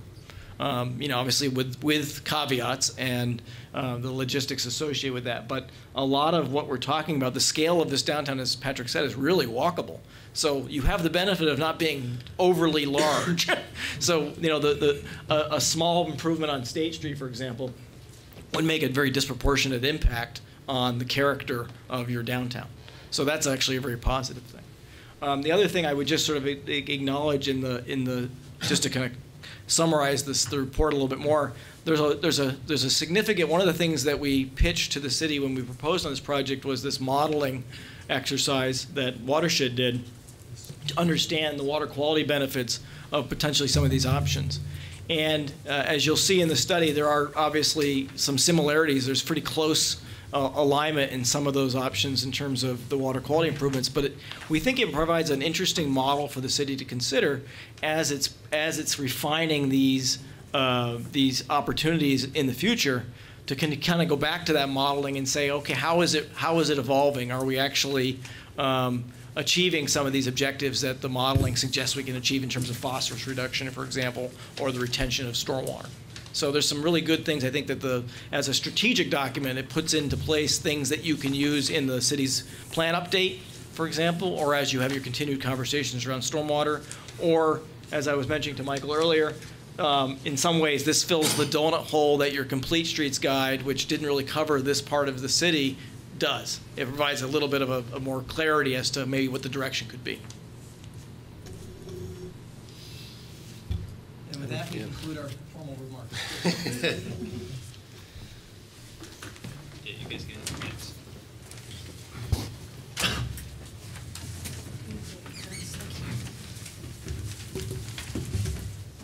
So I think this is really an opportunity for us and the public to just check in, see if we're headed in the right direction, what feedback do we have at this point. So comments from council. I have a lot of comments. Yes. First off, I thought that was excellent. Thanks so much. It was very easy to digest, and I think we have a lot to look forward to if some of this is implemented. Not to be the doomsday guy, but if the garage is not built, is my math correct that this plan would anticipate between 31 and 47 less parking spots downtown than we have currently? That's probably about right. Okay. Hybrid plan is a little bit less than that. Okay.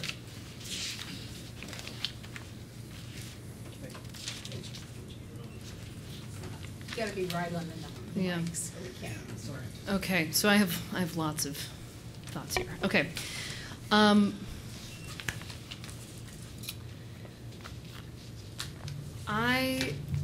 So this feels to me like a good start. There are questions that I am hoping that this plan will answer for us that I don't feel like there's good.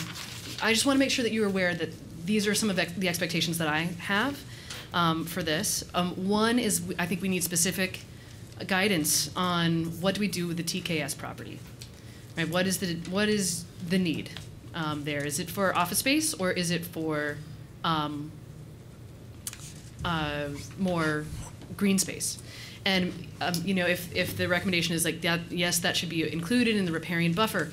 Great, but just be really clear about that space because we have to make a decision.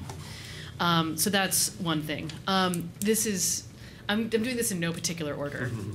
By the way, I think it was a little weird the way the document was attached or uploaded somehow because the appendices were at the beginning, and so that was Read that first? Yes, so write all the appendices Okay. first. And actually, to that point, if you're going to include those appendices, there are a whole bunch of graphs in there that are bar graphs that have no labels, and I don't know what they mean. So, yeah, it was, what to do about Langdon Street and Main Street, and there were X and Y axes that had no labels. And I was like, what is happening? So that's a not terribly substantive point. For Langdon Street, I sort of half expected there to be at least the consideration of like, what if it was just a walking plaza? What if it was closed to cars? I mean, Church Street is closed to cars, but cars still go on it to make deliveries and stuff, which would understandably be necessary.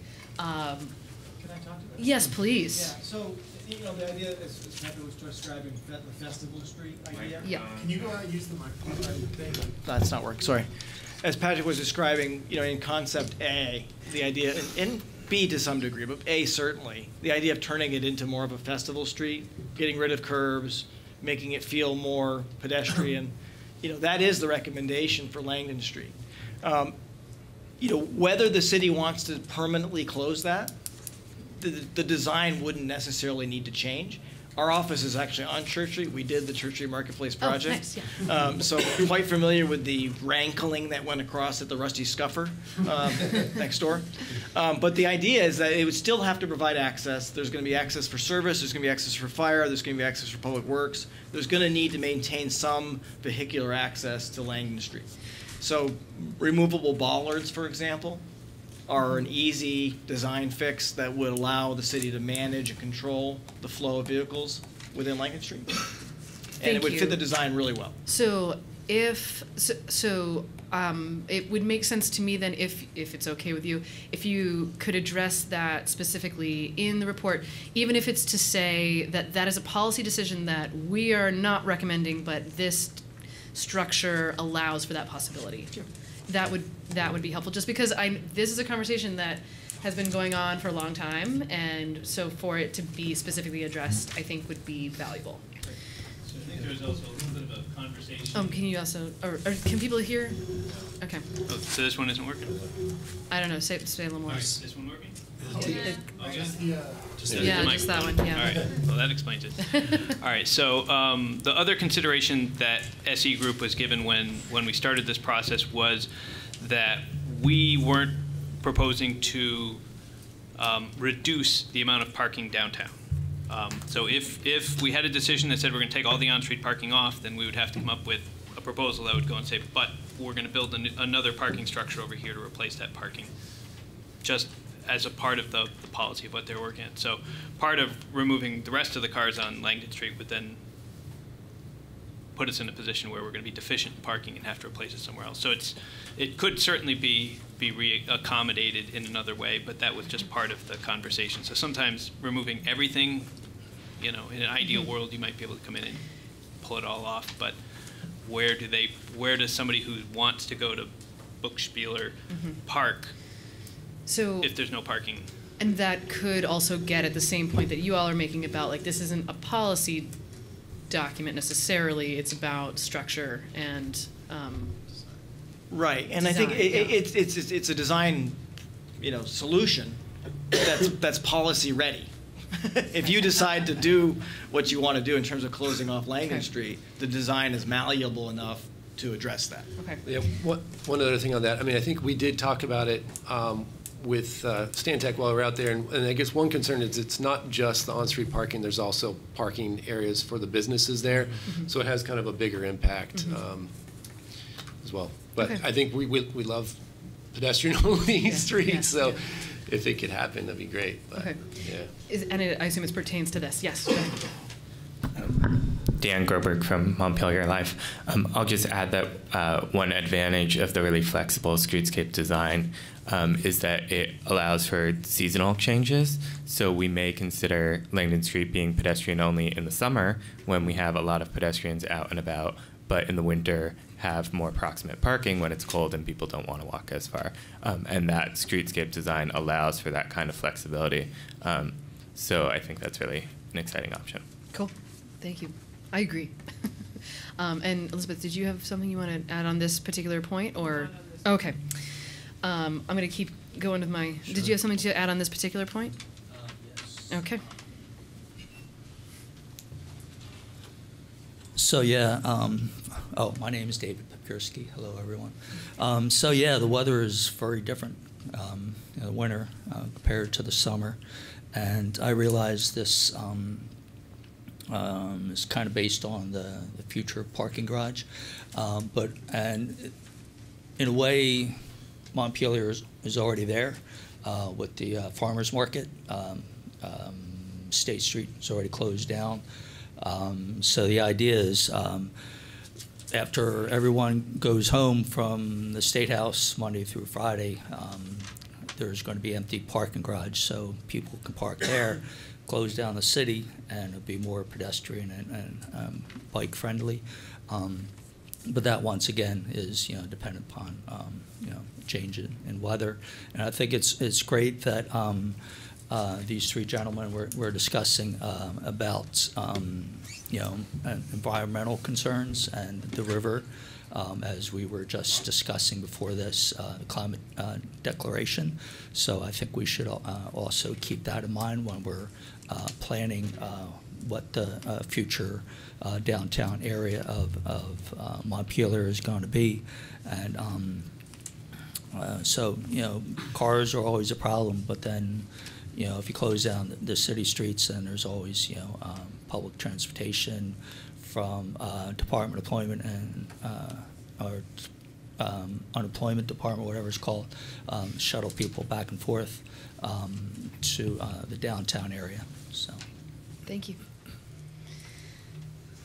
And it's on this particular topic. Yeah, yes. On Okay. the specific. Yeah. Hi, Gene Leon, District 3.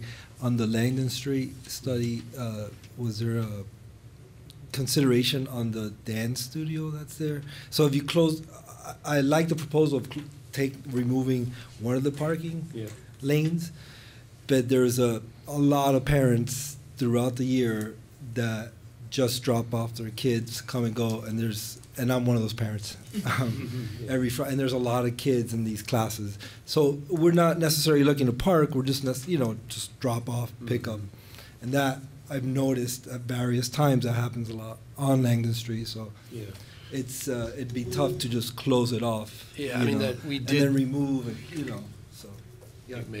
Yeah, go ahead. Yeah, so I mean, we did in both schemes maintain parking on one side of the street, and I think as a general recommendation, if we are losing on-street parking, the idea of having more kind of pull-off spaces for temporary parking, if you need to do a quick run into a store or something, I think is a great idea. So we do appreciate that sentiment. Yeah.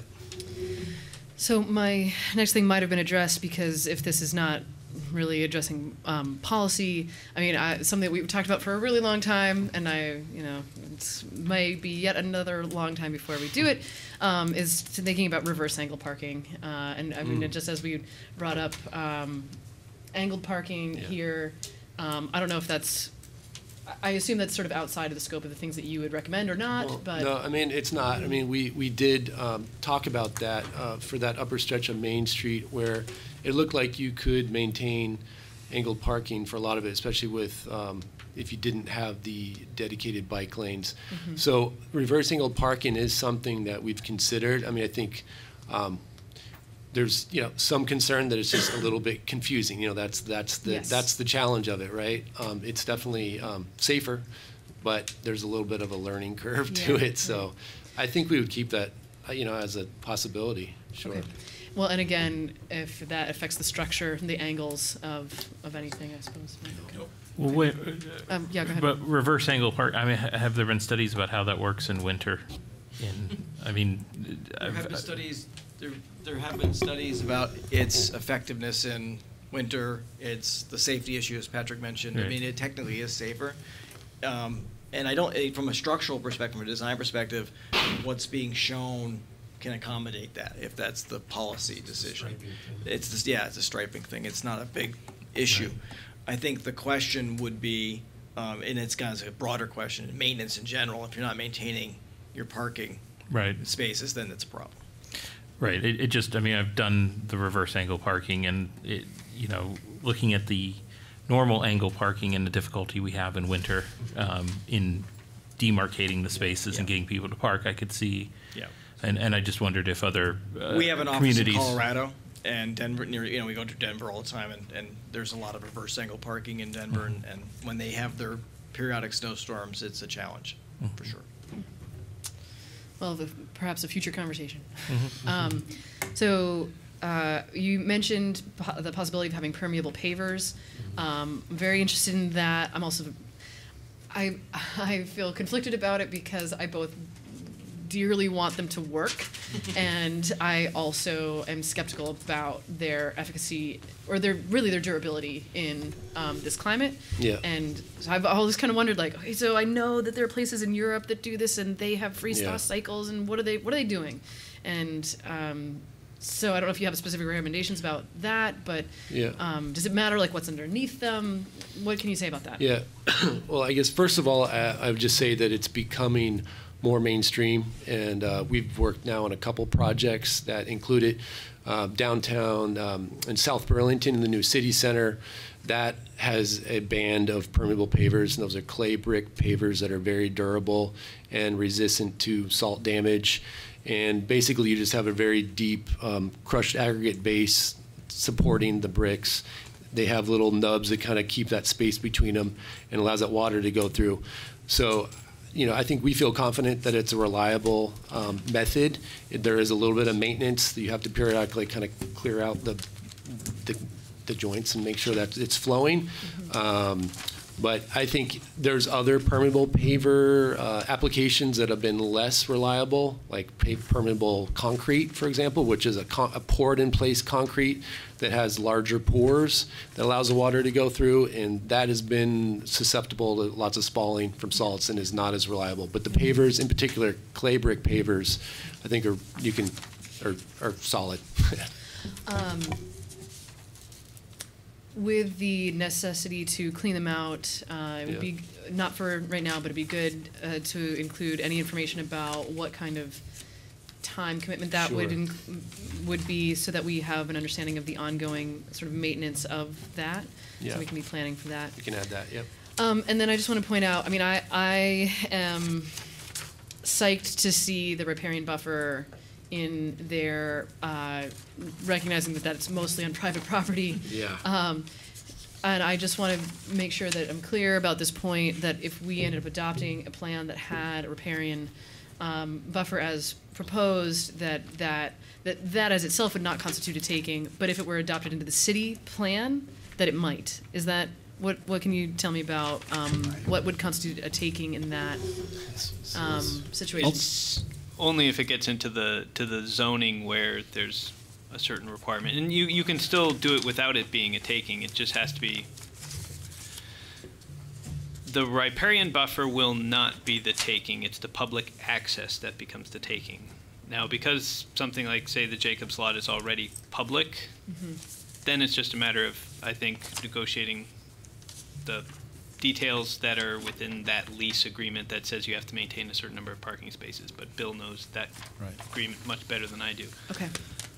So if it makes it into the zoning, and if it restricts public access, if it requires public access, we cannot give public access to private property without just compensation. Okay. Thank you for that clarification. Sorry, maybe those. Well, anyway, there's a lot of questions. Good Thank questions. you, Glenn. Just a thing or two. This is great, and I love it in general. I wanted to highlight one thing that I liked in particular from one of the very first slides, the pedestrian opportunities. The north-south access between streets that are not currently easily connected by pedestrian routes.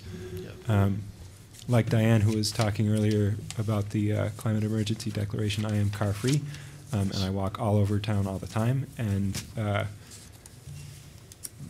those little green paths on the right side of Main Street make me very happy to think about, and I'm looking forward to something like that. Just if I can make a point about that, when we did our initial walk around right here in the Blanchard lot, that was kind of one of the first ideas that kind of popped out, because it clearly is a remnant grid that has been lost. And I think that going back to the sort of the overarching strategy that's sort of exemplified by this opportunities plan, it's sort of reconstructing the grid a little bit, but with a de-emphasis on cars and an emphasis on pedestrians.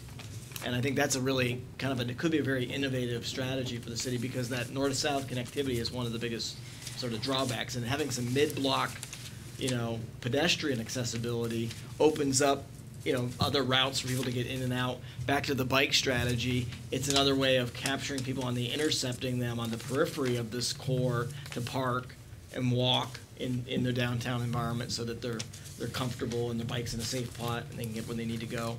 And it also provides, hopefully, as the infill opportunities happen, like with the Court Street property, if that ever builds into a parking garage, for example, or something else, that pedestrian connectivity being established would enable it to function more integratedly into the downtown core.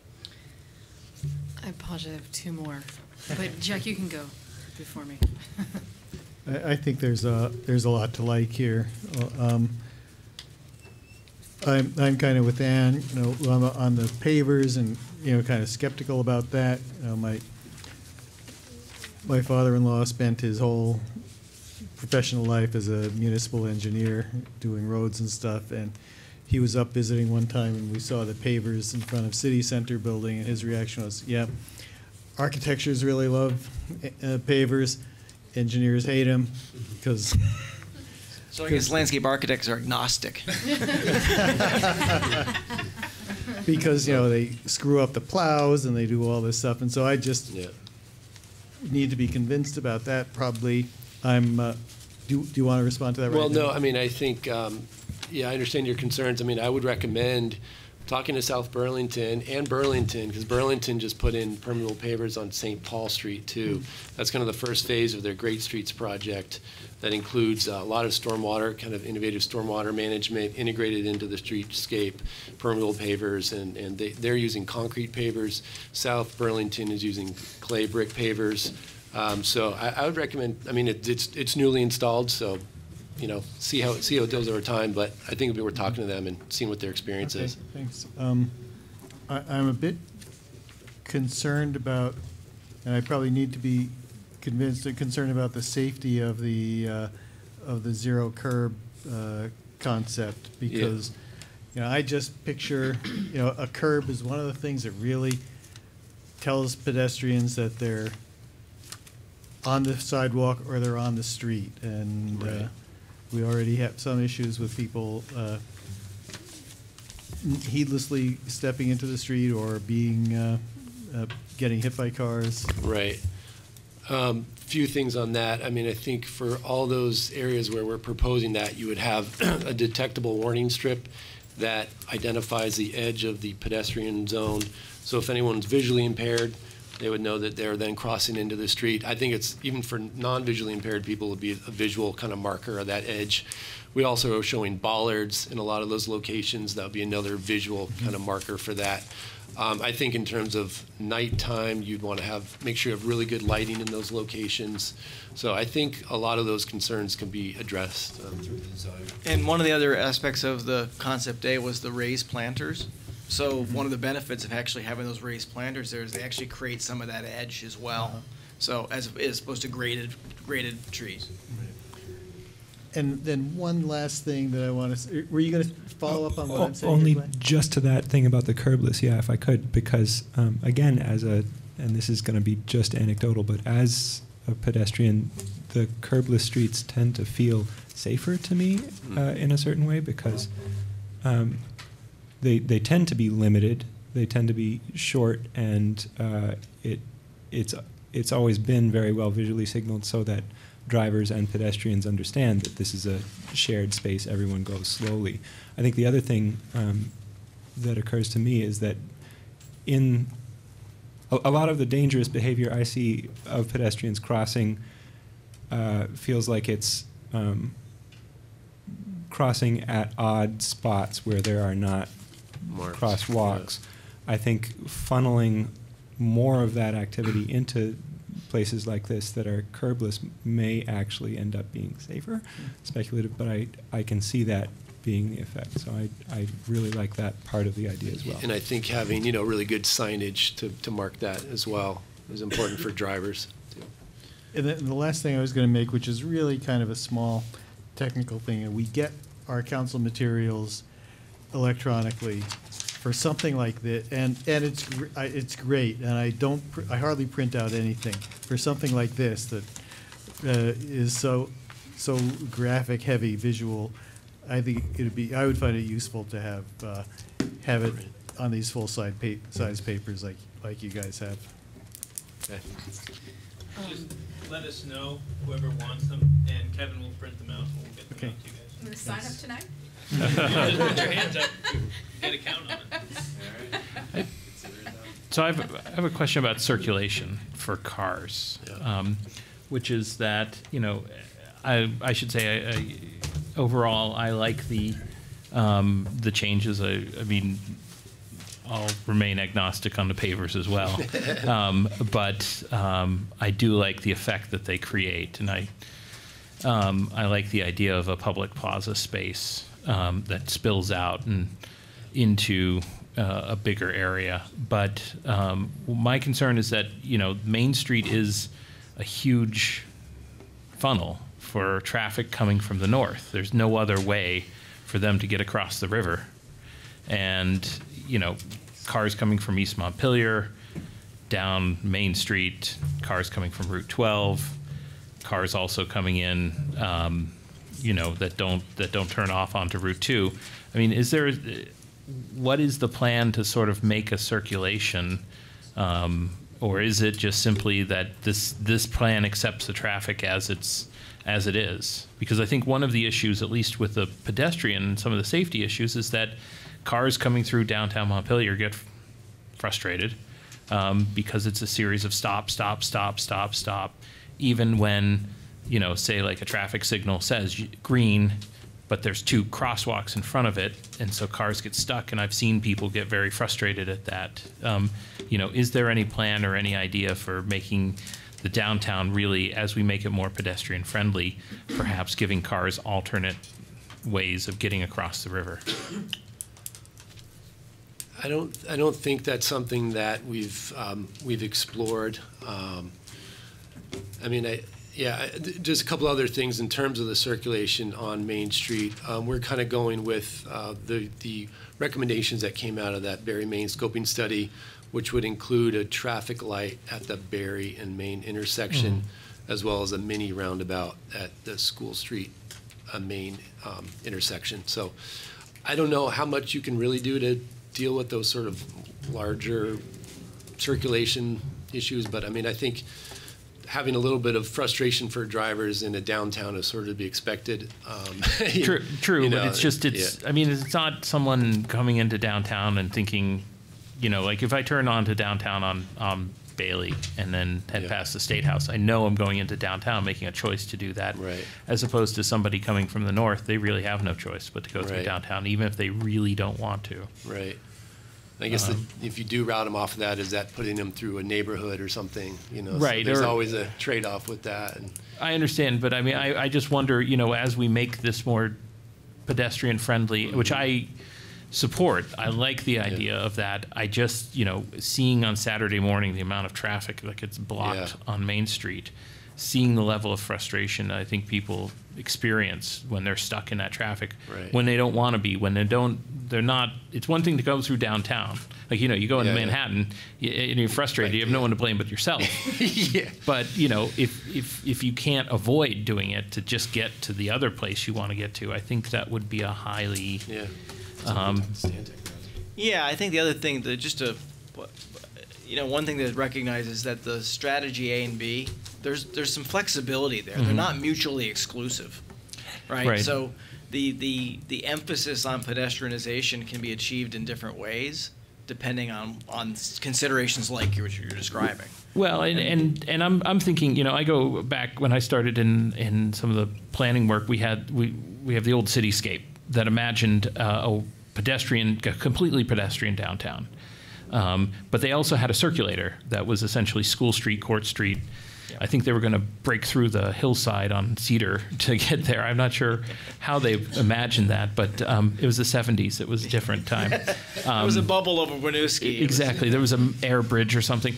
But nevertheless, I mean, I think that is the thing that I see that's missing here is that how do we deal with this? Because the traffic's only going to increase as we encourage people, to, you know, as there's development to the north and communities grow.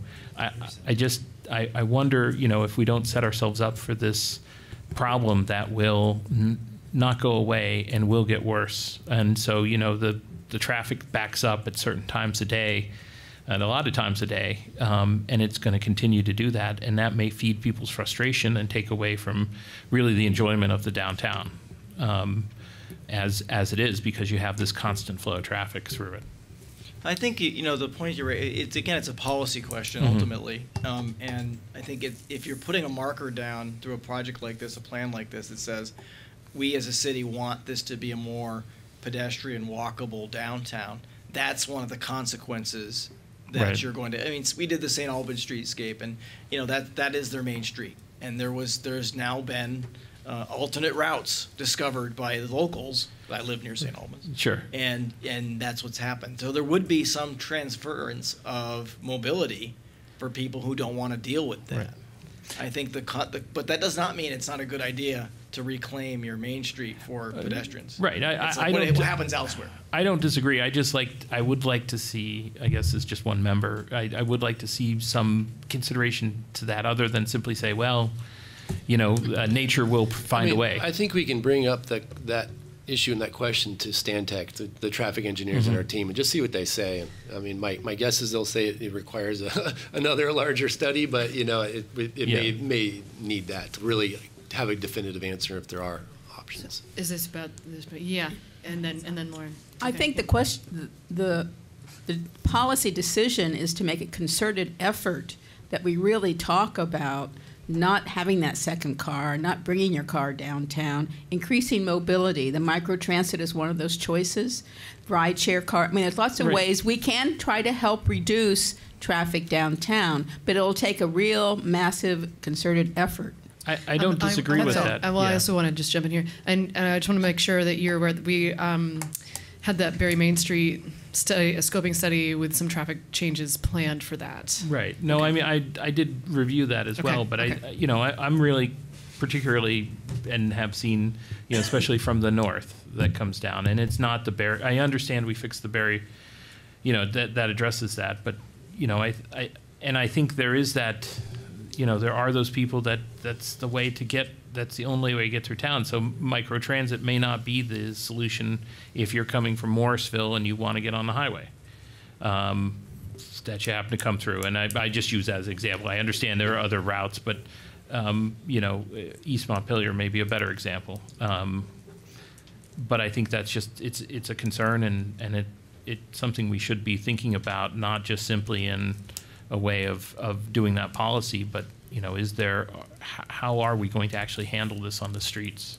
with this additional traffic? Okay, thank you. Lauren. I just wanted to, it might be more of a statement, although if you had any more examples to provide. I definitely heard a lot throughout of some examples of really looking at kind of flexibility over time, because I do hope that we are moving away from a heavy reliance on single occupancy vehicles, and that, you know, so I think the flexibility in this design I really like, where we could claim more space for pedestrians and bikes over time as we move in that direction. Just kind of curious, and it's a little bit to Dan's point from earlier of the kind of how much, it definitely seems like some thought was put into it, but how kind of cohesive is the, you know, the city with the net zero goal, and our, you know, knowing that with a changing climate and everything, we need to be developing resilient infrastructure for the new kind of climate we're going to have moving forward. And just wanted to hear a little bit more about kind of how that has been embedded. I heard a couple examples that you raised, but just how kind of synced up is this plan with helping us achieve our net zero goals, and also just the reality of a changing climate, and that it's going to be resilient over the long term, the kinds of materials and everything that we're proposing to put in. Yeah, I think a few things we could speak to. I think, talk about sustainability. I mean, one of the things of sustainability, I think, is durability and planning for, something that's going to last. So I think that's embedded in it. I think getting more green in the downtown core through trees that can actually thrive and have enough rooting volume to grow well is key to our plan. So I didn't get into the details of it, but with the permeable paving, the idea with that would be that you'd have this subsurface soil that would be supported in these, there's different ways of doing it, but there's soil cells, basically these structures below grade that can support the pavement and allow you to have good planting soil. And so we're kind of learned in the recent years that trees need a lot of volume to actually thrive. And so the old idea of just putting a pit in the ground and surrounding it with pavement and not doing anything other than that, it doesn't really work that well long term usually. So really investing in that tree infrastructure so that it can have multiple environmental benefits, from cleaning the air, uptake of pollutants through the roots, shading the pavement, shading cars, so that there's energy savings there, shading buildings, making a cooler environment for the cars and buildings. So I think those are some of the main things we're looking at, and then also just the idea of like bolstering the riparian buffer and adding stormwater storage and treatment. We're doing those things in this plan and trying to integrate it in a way that like works and works with the other kind of goals that we have. So, based on that, Elizabeth, would you like to say anything, speak to any of that? Yeah, just real quick. I'd like to thank Mark and Patrick for a great presentation and terrific work. Thank you. Glad that you brought the watershed group along, because stormwater is going to be a big part of managing the downtown. So I'd like to make 2 points to... Before you get too far, could you identify yourself, please? I'm sorry. Elizabeth Courtney. I live here in town on Clarendon Avenue. Thanks. So 2 recommendations, one substantive and one a little frivolous, but we could use a little levity, I think, at this hour of the evening. So recommendation number 1 is to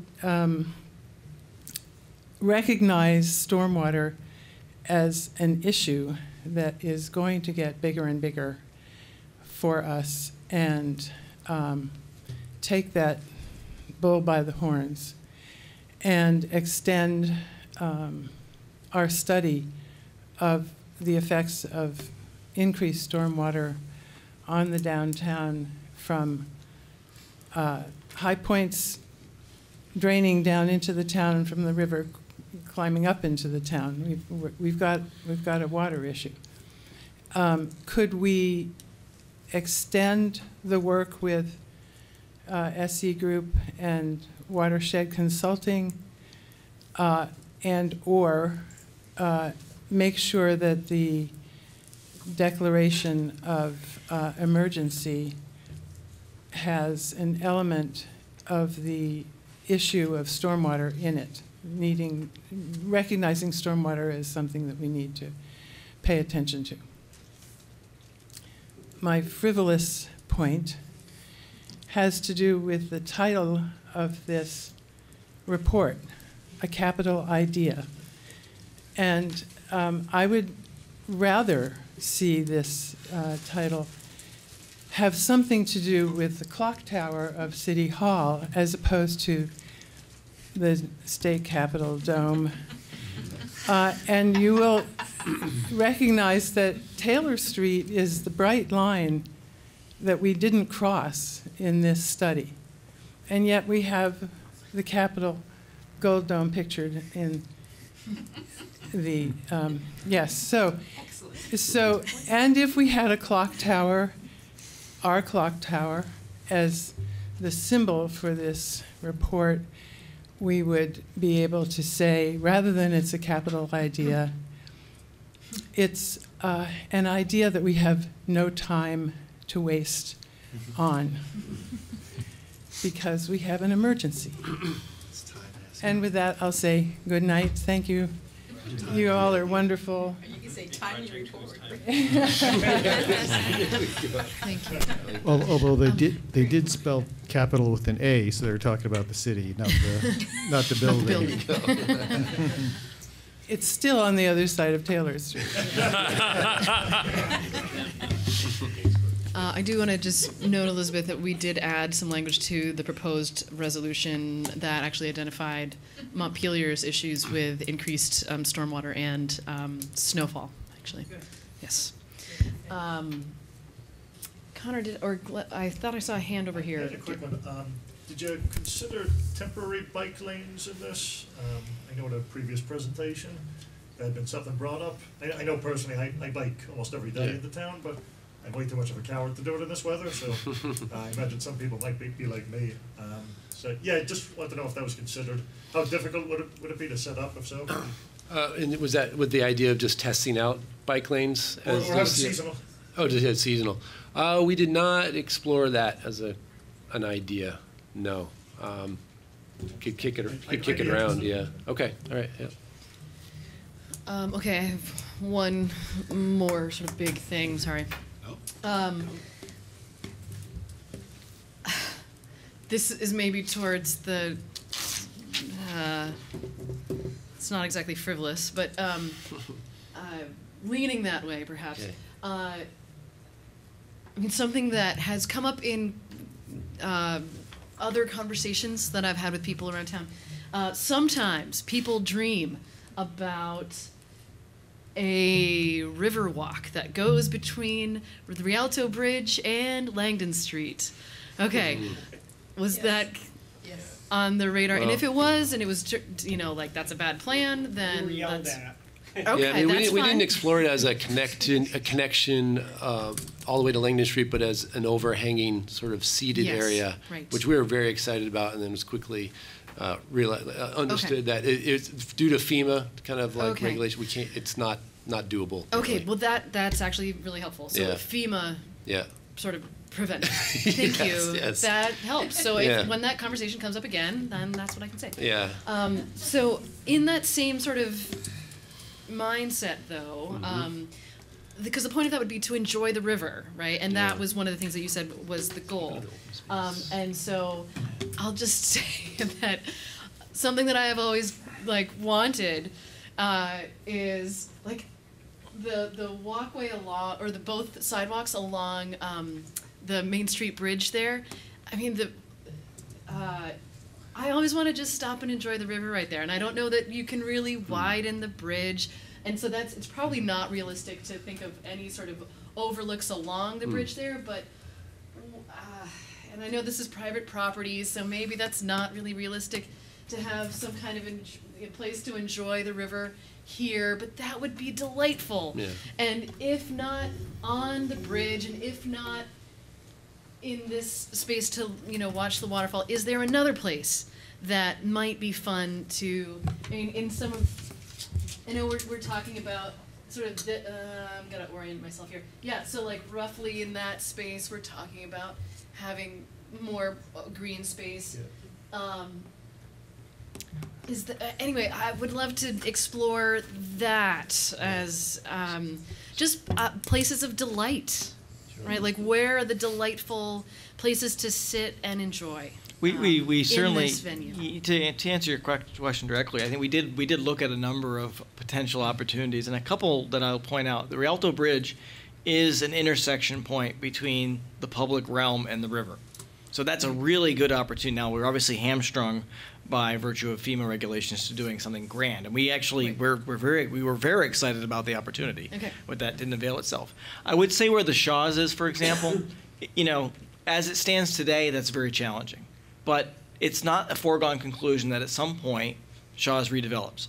And what I think this plan does, and I think what the city's commitment to looking at that riparian zone might do as instituted through policy eventually, is when that becomes redeveloped, the city's priority would be provide meaningful open space that actually engages the river.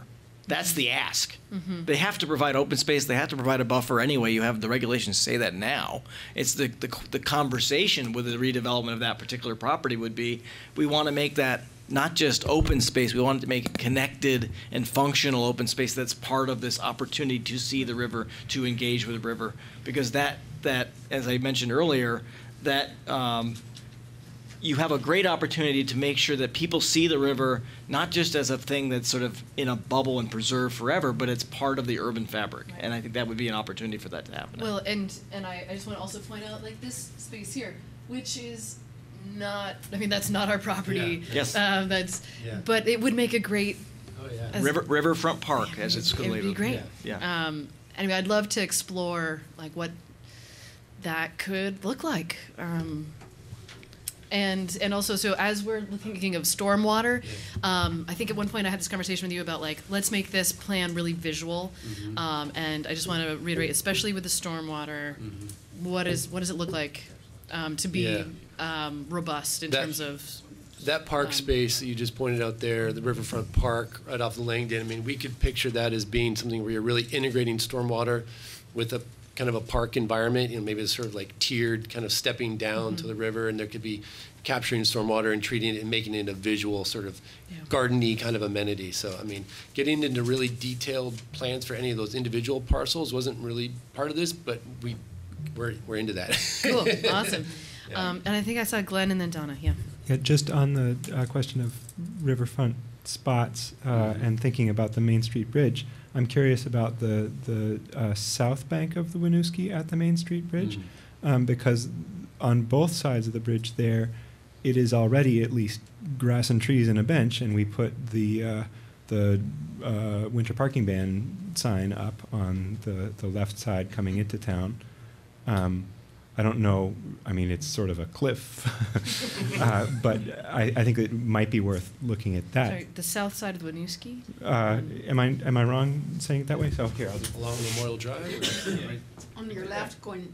Oh, there is a little park. That's right. But it's like outside of this zone. Yeah, it's outside of the zone, and I don't know who owns it, but it is green on the river. Really? Yeah. We have a bench there. Yeah. Cool. We don't own it? We have a bench there? No, we do. Okay, good.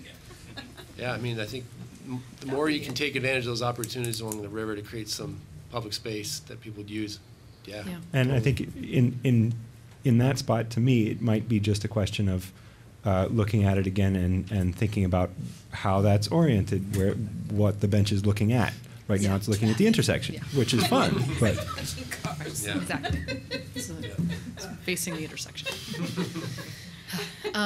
Okay. Yes, Donna. You asked earlier about the property against the drawing board, and they have it as a semi-rectangular green space there. Now, are they following up on that? Because they don't designate any of the rest as green that's along the shared youth path near that spot that we just did, or our new footbridge. Are you talking about the empty lot right there? Yeah. So we showed that as potential infill or like a pocket park space. So kind of throwing out either option. I think from our general recommendations that we're putting out there is the idea that we had that section that kind of showed the river to Main Street. We think we should try to maybe emphasize the public open space, natural kind of corridor along the river, and then go more towards the infill as you get closer to Main Street. See, in terms of where that priority should happen. So we'd be leaning towards infill, I think, for that spot. One thing we did talk about in the report, though, you'll see in recommendations, is that if that does get infilled, if it's a building, for example, and again, the uses are going to be driven by the market and the city's priorities and all of those sorts of things. But one of the opportunities that exists is to look at the frontage of that building as it relates to Main Street, maybe a little bit differently. As you can see on the plan, you have a pretty straight line of building facades on Main Street. And one of the things that oftentimes in an urban environment that really makes it dynamic is having some of these forecourts in buildings that provide a little open space in the front of a building. So that would be a great opportunity to argue for a forecourt on a building like that, to allow that frontage to actually have a quasi-public, gathering point, and still be able to provide a productive use in terms of multi-story building. So I think it's going to be, that's one of the things that the strategies are sort of talking about. It's not necessarily finding the big place for an open space. It's trying to make it where you can.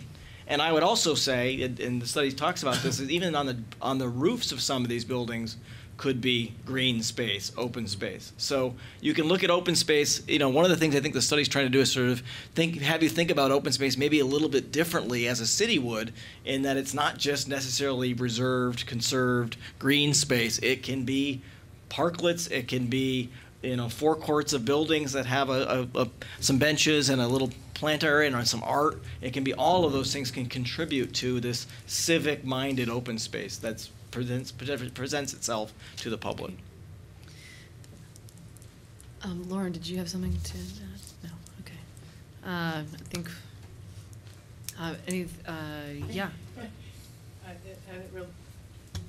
Elizabeth again, probably taking the words out of Dan's mouth, but these are great ideas, and with a little bit of interpretive signage, you could turn this town into, a magnet for people in the state to come learn how to manage stormwater.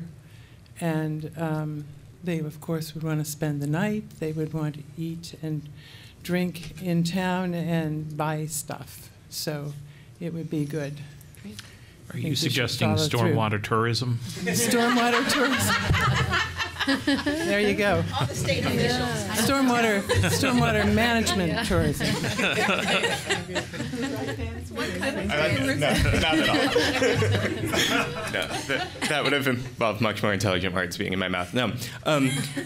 You glossed over a little bit the point that this plan is dependent on the parking garage. And I know that you here don't need to hear this again, but I want to make the point anyway for the people listening at home, that I think when we talked about the parking garage, we talked about these opportunities where we can, maybe remove some on-street parking spaces in order to improve the pedestrian experience, to create more open space, to create environmental opportunities and stormwater treatment opportunities. This is what we were talking about.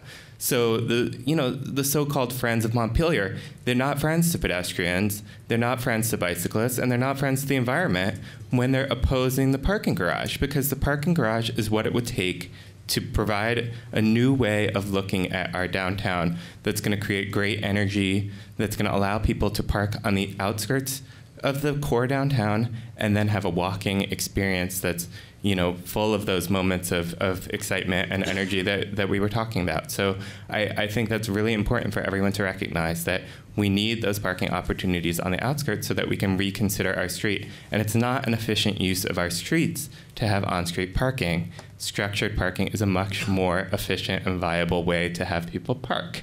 So I just want to reiterate that as we're considering these plans, that but for having a parking garage, they're all pie in the sky dreams, because we need places for people to park, to be able to shop, and to enjoy our downtown. So the parking garage is really critical to this piece. So just want to make sure we're not glossing over that's at the core of this discussion. Okay, thank you.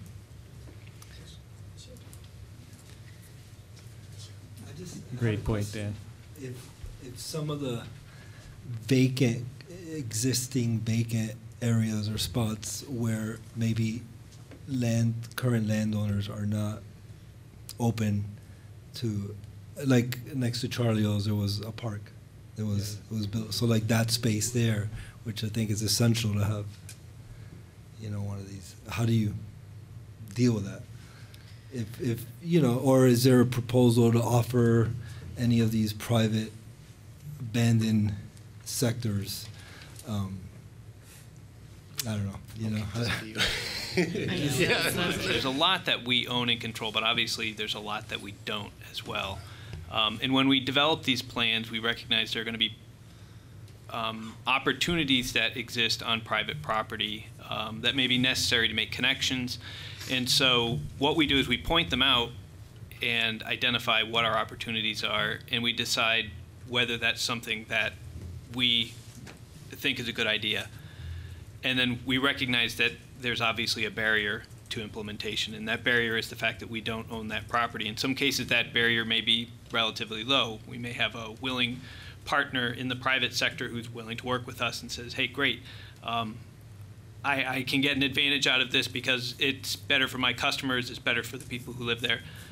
Other people are more challenging to work with when it comes to acquiring property, and we just have to recognize that. So when we highlight something that says, hey, this would be a great place for a park or for redevelopment, we just have to sit down, you know, afterwards and go and say, yeah, that is a great opportunity, but the cost to actually getting that to happen is higher than we're willing to spend. So, but that's a policy decision of the city council. From a planner's perspective, we want to put those opportunities in front of you and say, here's a great opportunity, but here's the barrier that sits there as well. So certainly there are a few examples in here that are privately owned properties that could be redeveloped. And sometimes we get the opportunities. I would point out for something like Shaw's, you know, we mentioned earlier about we can't require public access on a private redevelopment, but almost every large project that has come through the city, they have come asking for a public-private partnership. They would like something from the city to enable their project to move forward. Maybe it's tax stabilization, maybe it's these other things. Now, in the zoning regulations, we can't consider that public access at all.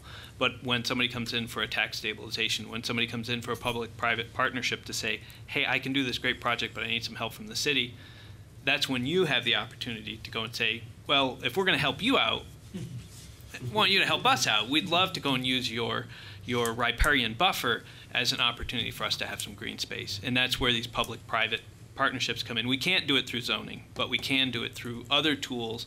And certainly when somebody comes to you with their hand out for an assistance on a project, there's an opportunity for you to work with them to make an agreement. Great. Any further comments? Okay. Thank you for all your time and effort on this project. It's great. I'm looking forward to do it moving again forward. Yeah. Yeah. So I guess there's, for anyone who's listening or anyone on the council, you know, they did put together this recommendation, just so that way you guys have it in front of you, could start getting input and comment from folks in the community, and you can send us questions. And the whole point is to get this out here and get another little round of conversation going. We're not looking to kind of reopen everything for restudy, but we do want to hear where there might be things that maybe we overlooked that we should take another look at. So Donna. We'll be back one more time. Oh, okay, what's my question? So you'll be back one more time? Yes. Okay, so it's really important the public also understands that. Yes. Okay, thank you. Could I just make one more comment? Could Patrick and Mark make the boards available that were here in this room some months ago to Put out have the a show hallway, that'd in be the great. hallway so that people can just drop in and get a, Put them out in the hallway. Yeah. We wouldn't give you the boards from a couple months ago because they've changed. yes, Right. yeah, the current ones. Yes. That'd be great. That would be helpful.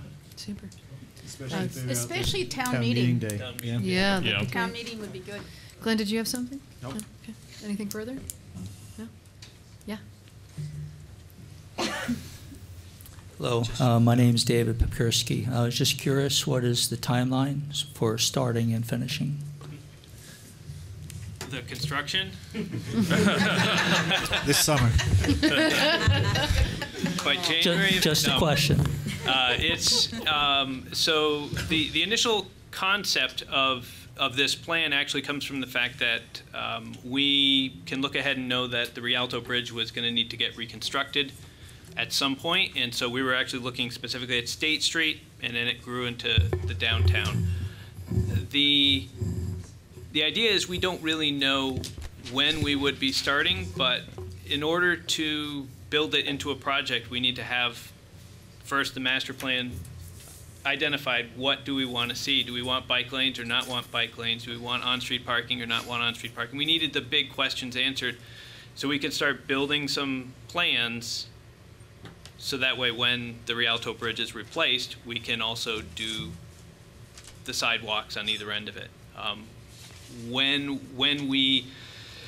The question of when we would start a project like this is, you know, it's up to a lot of projects funding, the will of people willing to bond and spend money.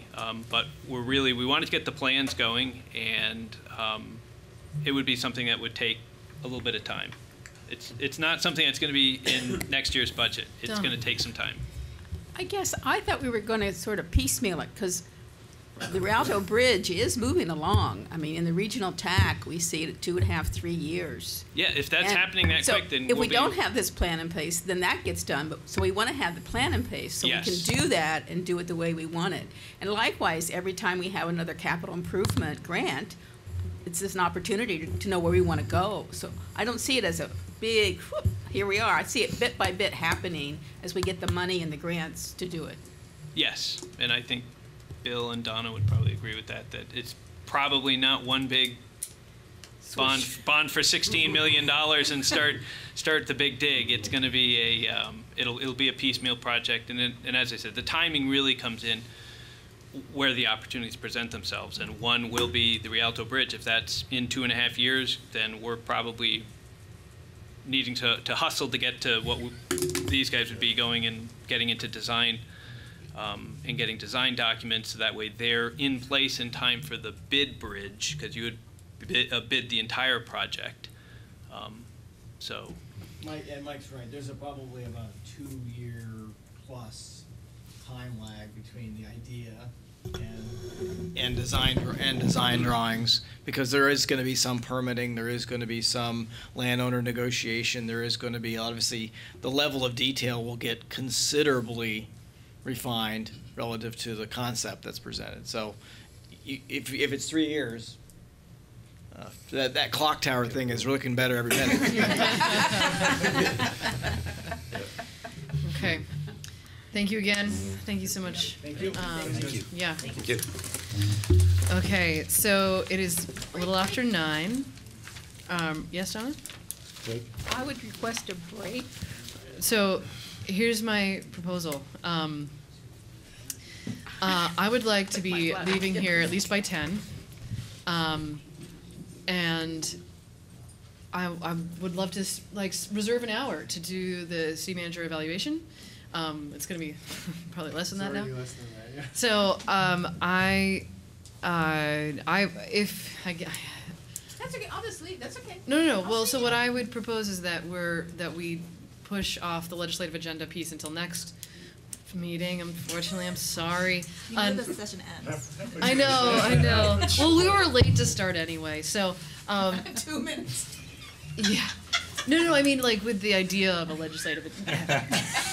Anyway, so if we could take that, if you're okay with that, team, Yeah, like the one thing I'd say is I think at the very least, somebody, whether it be a volunteer, and I can probably take a whack at it, should look through all the committee schedules every week to see what are on the agendas and interesting.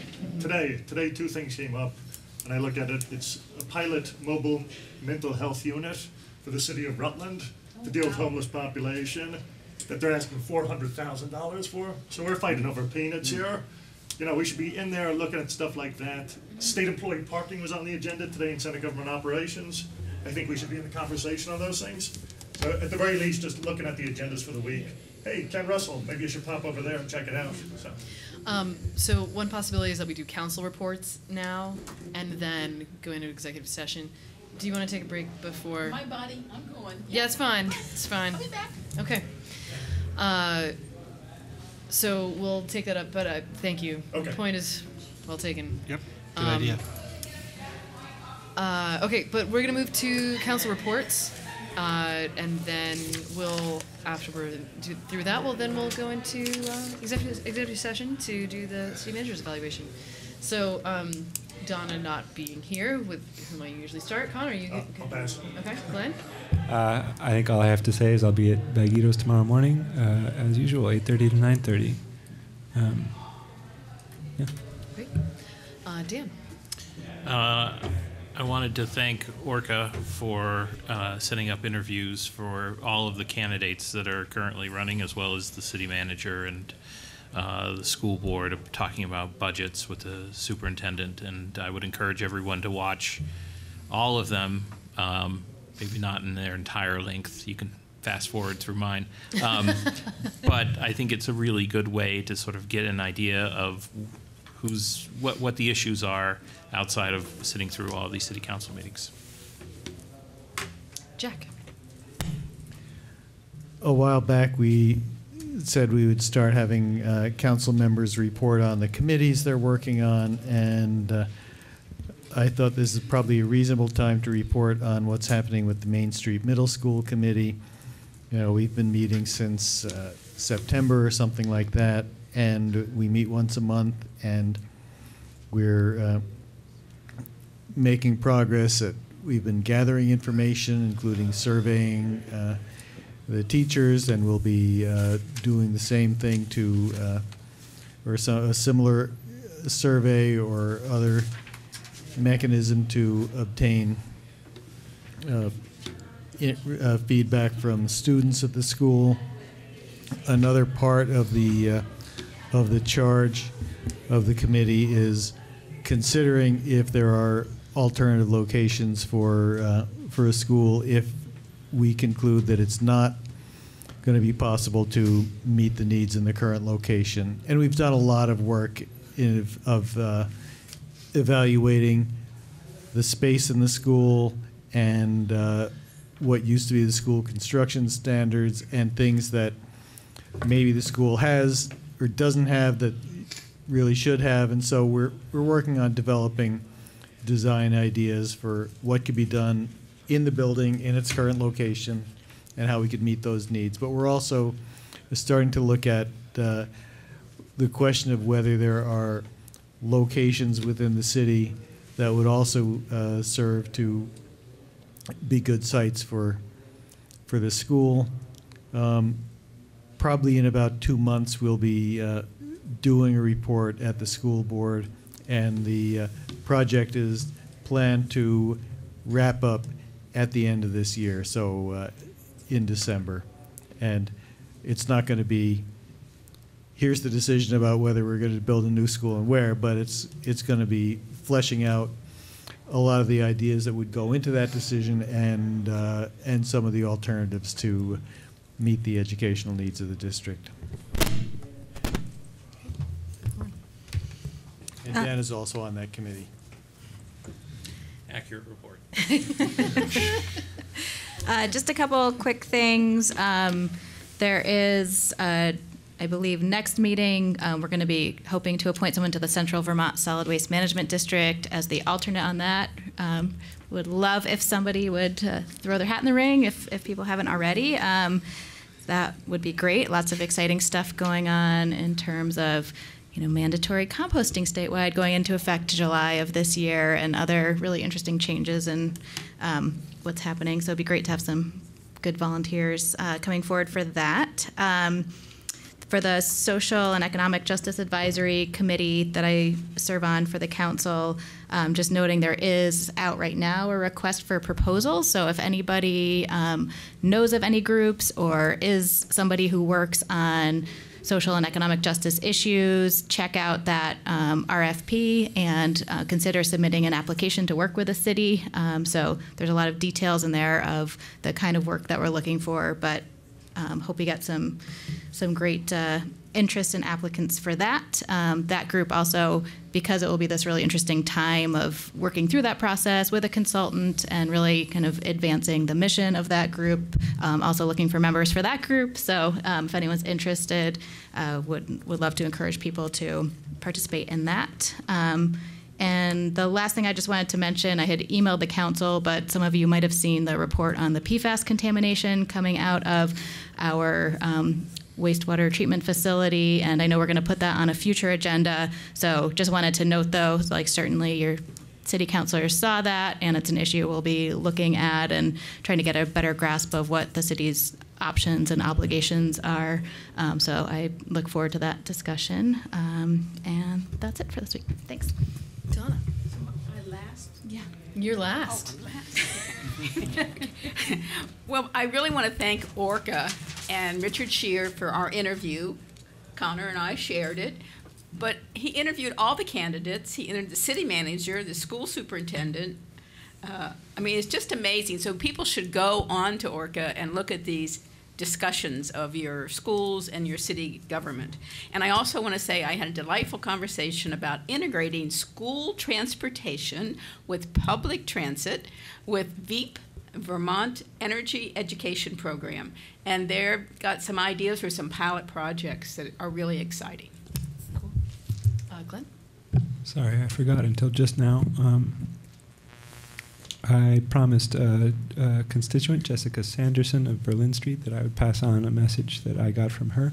I'll forward it to the rest of you, but the gist is she is strongly concerned about the snow removal in the city. Walking and driving is getting more and more difficult, and is concerned that we do not have an adequate budget for snow removal. So I will forward that along. And apologies to Jessica for not remembering it until just now. I know I promised. So it is. So just a couple of points for me. So I'll also be having office hours, but that will be next Tuesday, 3:30 to 4:30, right here at City Hall. I want to make a note that for City Council, we had Donna reminded me that we do self-evaluations as well. I sent out a survey for that. Don't think that that's something that we can do in executive session, but maybe that's a conversation we can reserve for a time at the end, during the council reports, just some time to reflect on that.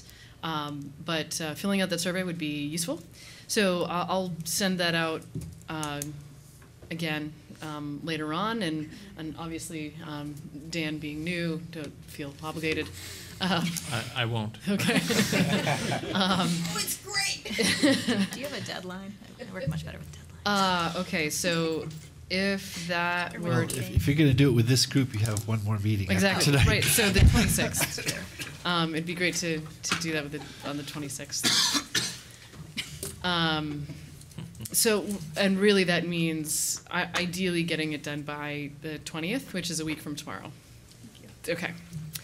All right, so then I just want to also make a note that at one point we had hoped to have the home energy information ordinance on tonight's agenda. We had, because we had it planned for tonight's agenda, that pushed the group to do a few things to get some feedback from lawyers, and we met with realtors, and both of those things were very fruitful, and so and had substantive enough suggestions that we were like, okay, we want to take some time and digest this and come back to the council with something more that integrates the suggestions and also just considers all the things that were brought up. So just wanted to make a note about that. And then on a slightly different note, I just want to make a note for the public that the census is coming up, and starting in March, that people will start to be receiving information about that. And the census is really important for us in order to, it's tied to basically funding for a lot of different areas. So that translates for us into more resources. I just wanted to put that out there, and that is it for me. Crystal, do you have anything? I will just remind people that taxes are coming due with the weekend and the Monday holiday. They will be due on Tuesday, the 18th. And for me, thank you, Crystal, for reminding me to remind everyone that Monday is President's Day holiday, so City Hall will be closed. Tomorrow is Vermont League of Cities and Towns Local Government Day, so local government officials from around the state will be gathering, first at the Capitol Plaza, then at the State House, to talk about local government issues. I was anxiously looking forward to bringing our agenda with us, but maybe we'll co-opt some of the ideas anyway, and I will be involved in that. Cameron will be there. I think Donna Barlow Casey is going to that.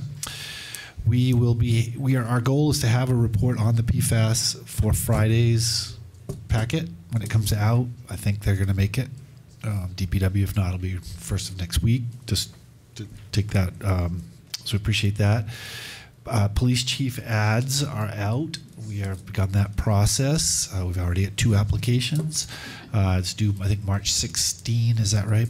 So there's some time, and we're going to be doing. In the meantime, we're doing some outreach with community groups and others to get some feedback about what they'd like to see in the next police chief. So certainly, I'm interested in hearing from any of you if you want to share your thoughts with me.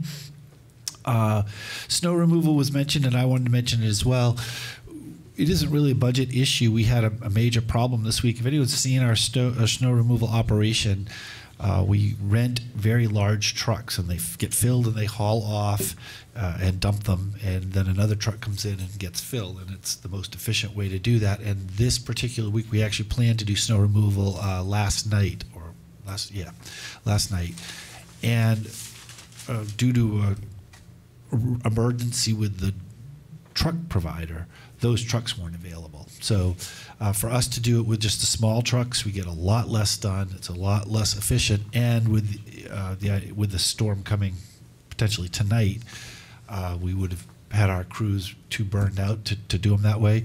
There will be a plan, even if it is doing it with the inefficient small trucks after this snow, to get cleaned up for the weekend. And around schools, we recognize it's bad. It should have been done, but was not actually able to be done. And we tried to send out a notice through Facebook and other social media providers, but it's not. We do budget for the truck rentals. We do budget for the overtime to do it. Just that was what happened this week. Okay. All right. So, is there a motion to go into executive session? I move we enter into executive session to discuss the evaluation of a public officer or employee pursuant to 1 VSA Section 313A3. I'll second it. Okay, and I just want to note that we will not be coming back to do any business.